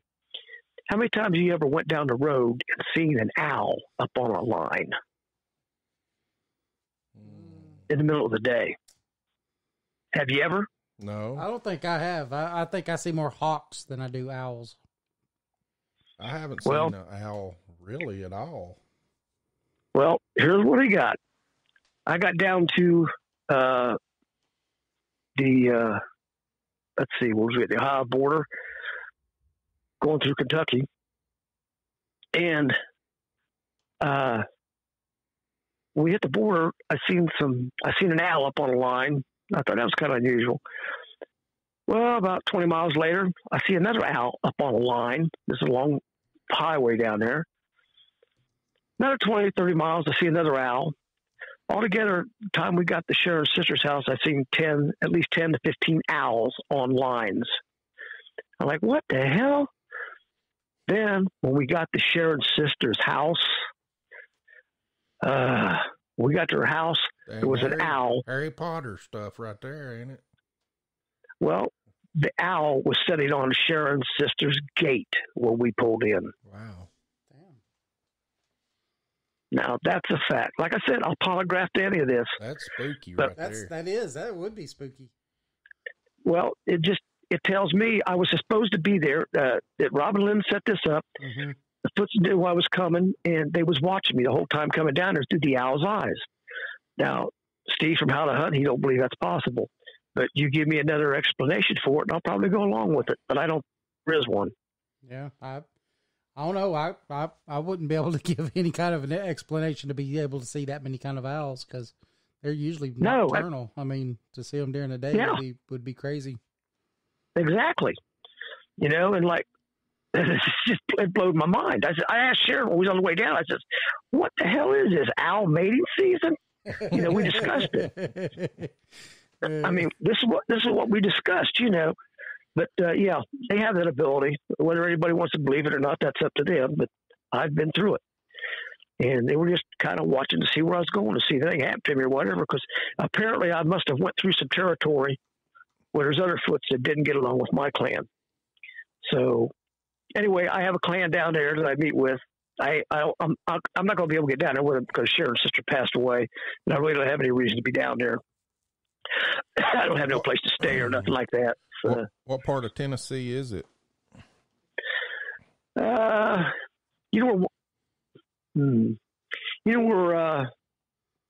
man, wait a minute. It'll come to me. One town right there by it. Anyway, it's around Watertown. You ever heard of Watertown? No. There's been a lot of sightings down there. I didn't know about. There's been a lot of sightings, and that's where they sent me. That's where I went. And that's where that was Sharon's sister, and that's where they were at. But there's been a lot of sightings in that area, and that's what happened. And like the owl blew me away. It was on the gate, and when we pulled up, it was on the gate, sitting there watching me. And I was within 5 foot of it, and it sat there for a few minutes, and then finally it flew away. Yeah, that's pretty weird. Yes, it is. Yes, it is. But this is my life. This is my life with them. Okay, Watertown is down below Lebanon. That's Lebanon. Tennessee. That's what I could. Yep. Yeah, Lebanon. I couldn't get Lebanon out of my mouth. There's a Lebanon here in Ohio too. Yep. Yeah, I know exactly where that is. Yep, not far from Lebanon. Yep. That's so just outside of Nashville. Yeah, that's where we stayed in a motel at most of the time. We went down to see our sisters in Lebanon. Used to be, they have a Cracker Barrel, their corporate offices down there, and they had a motel, executives in, and it burned up. So I don't know who owns it now. But yeah, that's where we spent our time. Anyhow, that's some of the weird stuff. Like I said, there's a lot of it. I just can't think of all of it right now. Yeah, it's my life. It's what me and Sharon put up with. We don't put up with. I enjoy it. Sharon, she wonders about it a lot. Right. Well, that's a dang good story as far as what you've told us, though. I mean, it's really fascinating. Yeah, it's interesting. Well, I've lived it, and like I said, I'll polygraph for anybody that doubts me. It don't matter. Right. They just got to publicize the results. I'm perfectly willing. So don't ask me about other things. I've lived a wild life, and I admit to nothing. I thought I seen you at that strip club in Ohio. Yeah, seriously. When you get, we'll keep up with your videos, and when you get some new stuff, we'd love for you to come back on the show and talk to us. Hopefully you can meet up with us at the Bigfoot Conference this year or next year. Yeah, we'll have us a booth there again. Gatlinburg. Like last year. That might be good. That'd be good if I can arrange to get there. It depends on what's going on with the government and what's going on with this crazy thing happening now. Yeah. Yeah. Like I said, I predicted this 4 years ago, man, and I didn't predict it. It just come out of my mouth. I don't know how to explain that, but I was right on the money with everything I said. And as a matter of fact, to the point of, I told Matt at the time, I said, when Trump gets done taking all the money back from all the people stole from us over all these years, we're going to get a paycheck. Guess what? That's on the line right now. Yeah. That's on the line. So I called this out 4 years ago. This is the ability that I have. Now, don't ask me to go look at something to try to figure out something to tell you what's going to happen with something. I don't know. These things just pop into me. They just pop into me. So let everybody know how they could get to your YouTube site and any way that they could contact you or anything. Okay, like that. Okay. I have a email address. It's called thefootline@hotmail.com. And my YouTube is My Life with the Bigfoot Clan as they want it. Or you can type my name in, Stacey Haslett. But you have to go to the first video and work your way back to understand what all's going on. If you get in the middle of the video somewhere, you won't know what's happening. But anyway, I'm on Rumble. I just started doing a Rumble thing, and I got a couple videos on there. On my videos on YouTube, I got about 40 of them. Rumble, I just got a few just getting started, which I refer to people to go to Rumble to go to YouTube to get caught up on what's up, so I don't have to put it all onto Rumble. And my Rumble number to get to Rumble is STAC. That's part of my name. And 1948. That's when year I was born. Okay. So that's how you get a hold of that on Rumble, and that's going to have all the current stuff. I can say more on Rumble. I've said more on Rumble because things I just don't. I never brought things up too much about the government or nothing like that on YouTube. Right. You know, all I've ever told people on YouTube is trust what I'm saying. Things are going to be better. As bad as they are now, it's all going to be better. The corrupt will be gone. The corruption will be gone, and the corrupt will be dealt with. And that's what's going on right now. And that's all I can say on YouTube. Yeah. You know, I just want to give people reassurance that things are happening good. I hope you're right, because, you know, this place is getting bad. Well, all I can say is some of the things I come out of my mouth that day are happening now, exactly like I said, which tells me that everything I've seen must be going to happen. And if it's going to be like I've seen, it's all going to be good. Yeah. Before you get, I'm going to tell you, I'm going to probably text you later and give you all the websites and stuff that you can put on your YouTube channel for people to hear this show, because the ones you had on the video, they wasn't exactly right. So I didn't get them right. No, that figures. But that figures. But I'll text you where they can listen to us, and you can put that on your next video or whatever. I mean, this is a pretty interesting show right here, and I appreciate you coming on. Yeah, I definitely appreciate you too. Well, I'm glad, and I'm glad. I appreciate you guys letting me put it out, because I'm just trying to get the word out, the honest truth about the Foots, and they're not all bad.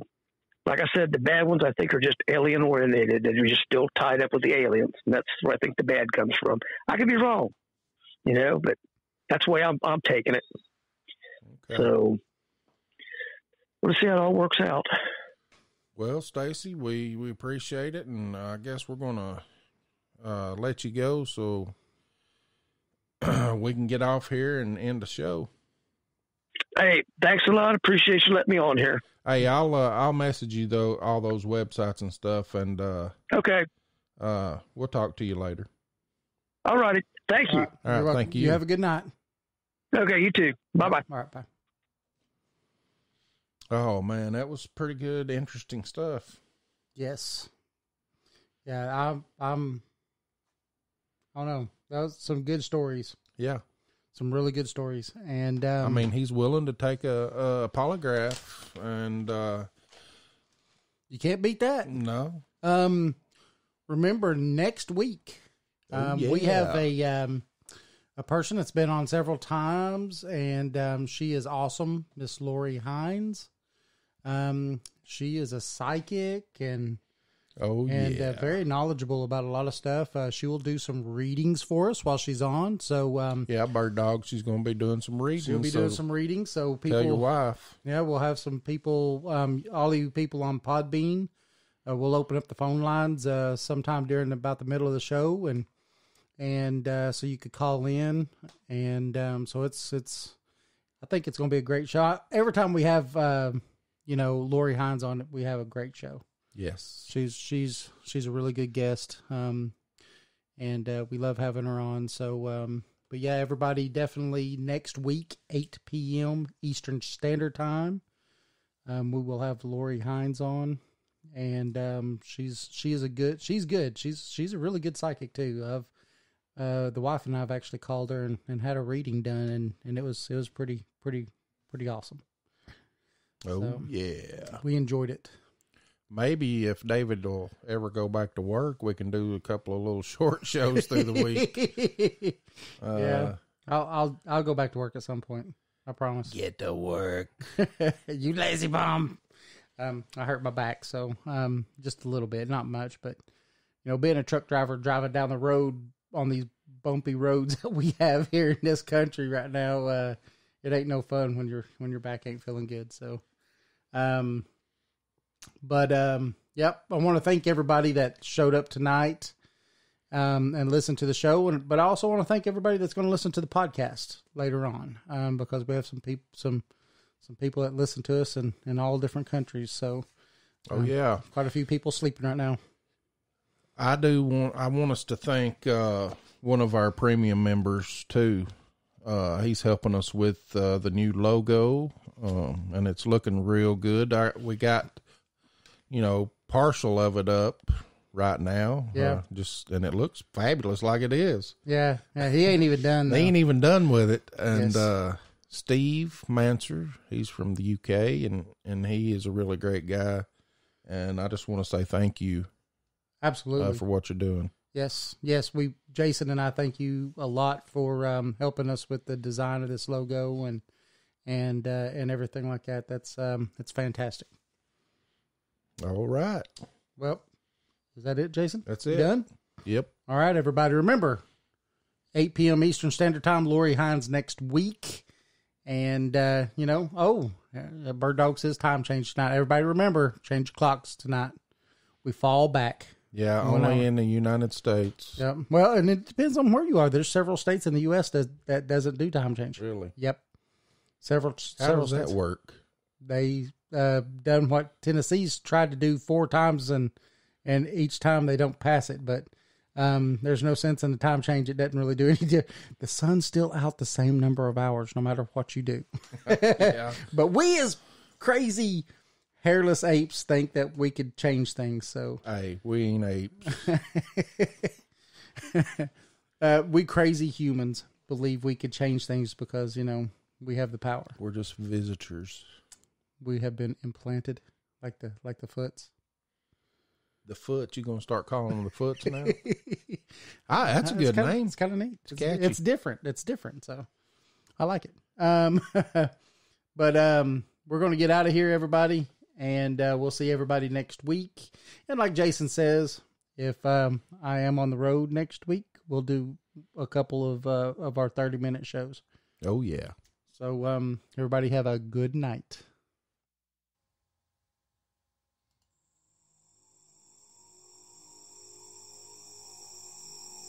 911, what are you reporting? We got someone or something crawling around out here. Did you see what it was? Was it a person or an animal or? I can't tell. All I know is that my central light came on and I just happened to glimpse and see this thing running across the yard. A good-sized man or something. Looks like a man. I don't know what it was. Just that it ran across the yard. Okay. You've had problems in the neighborhood before? Yeah, my dog was killed here just recently. I don't know what it was. Whatever it is, it's running. I couldn't catch it if I was going to chase it. But whatever it was, it was standing up. I'm out here looking through the window now and I don't see anything. I don't want to go outside.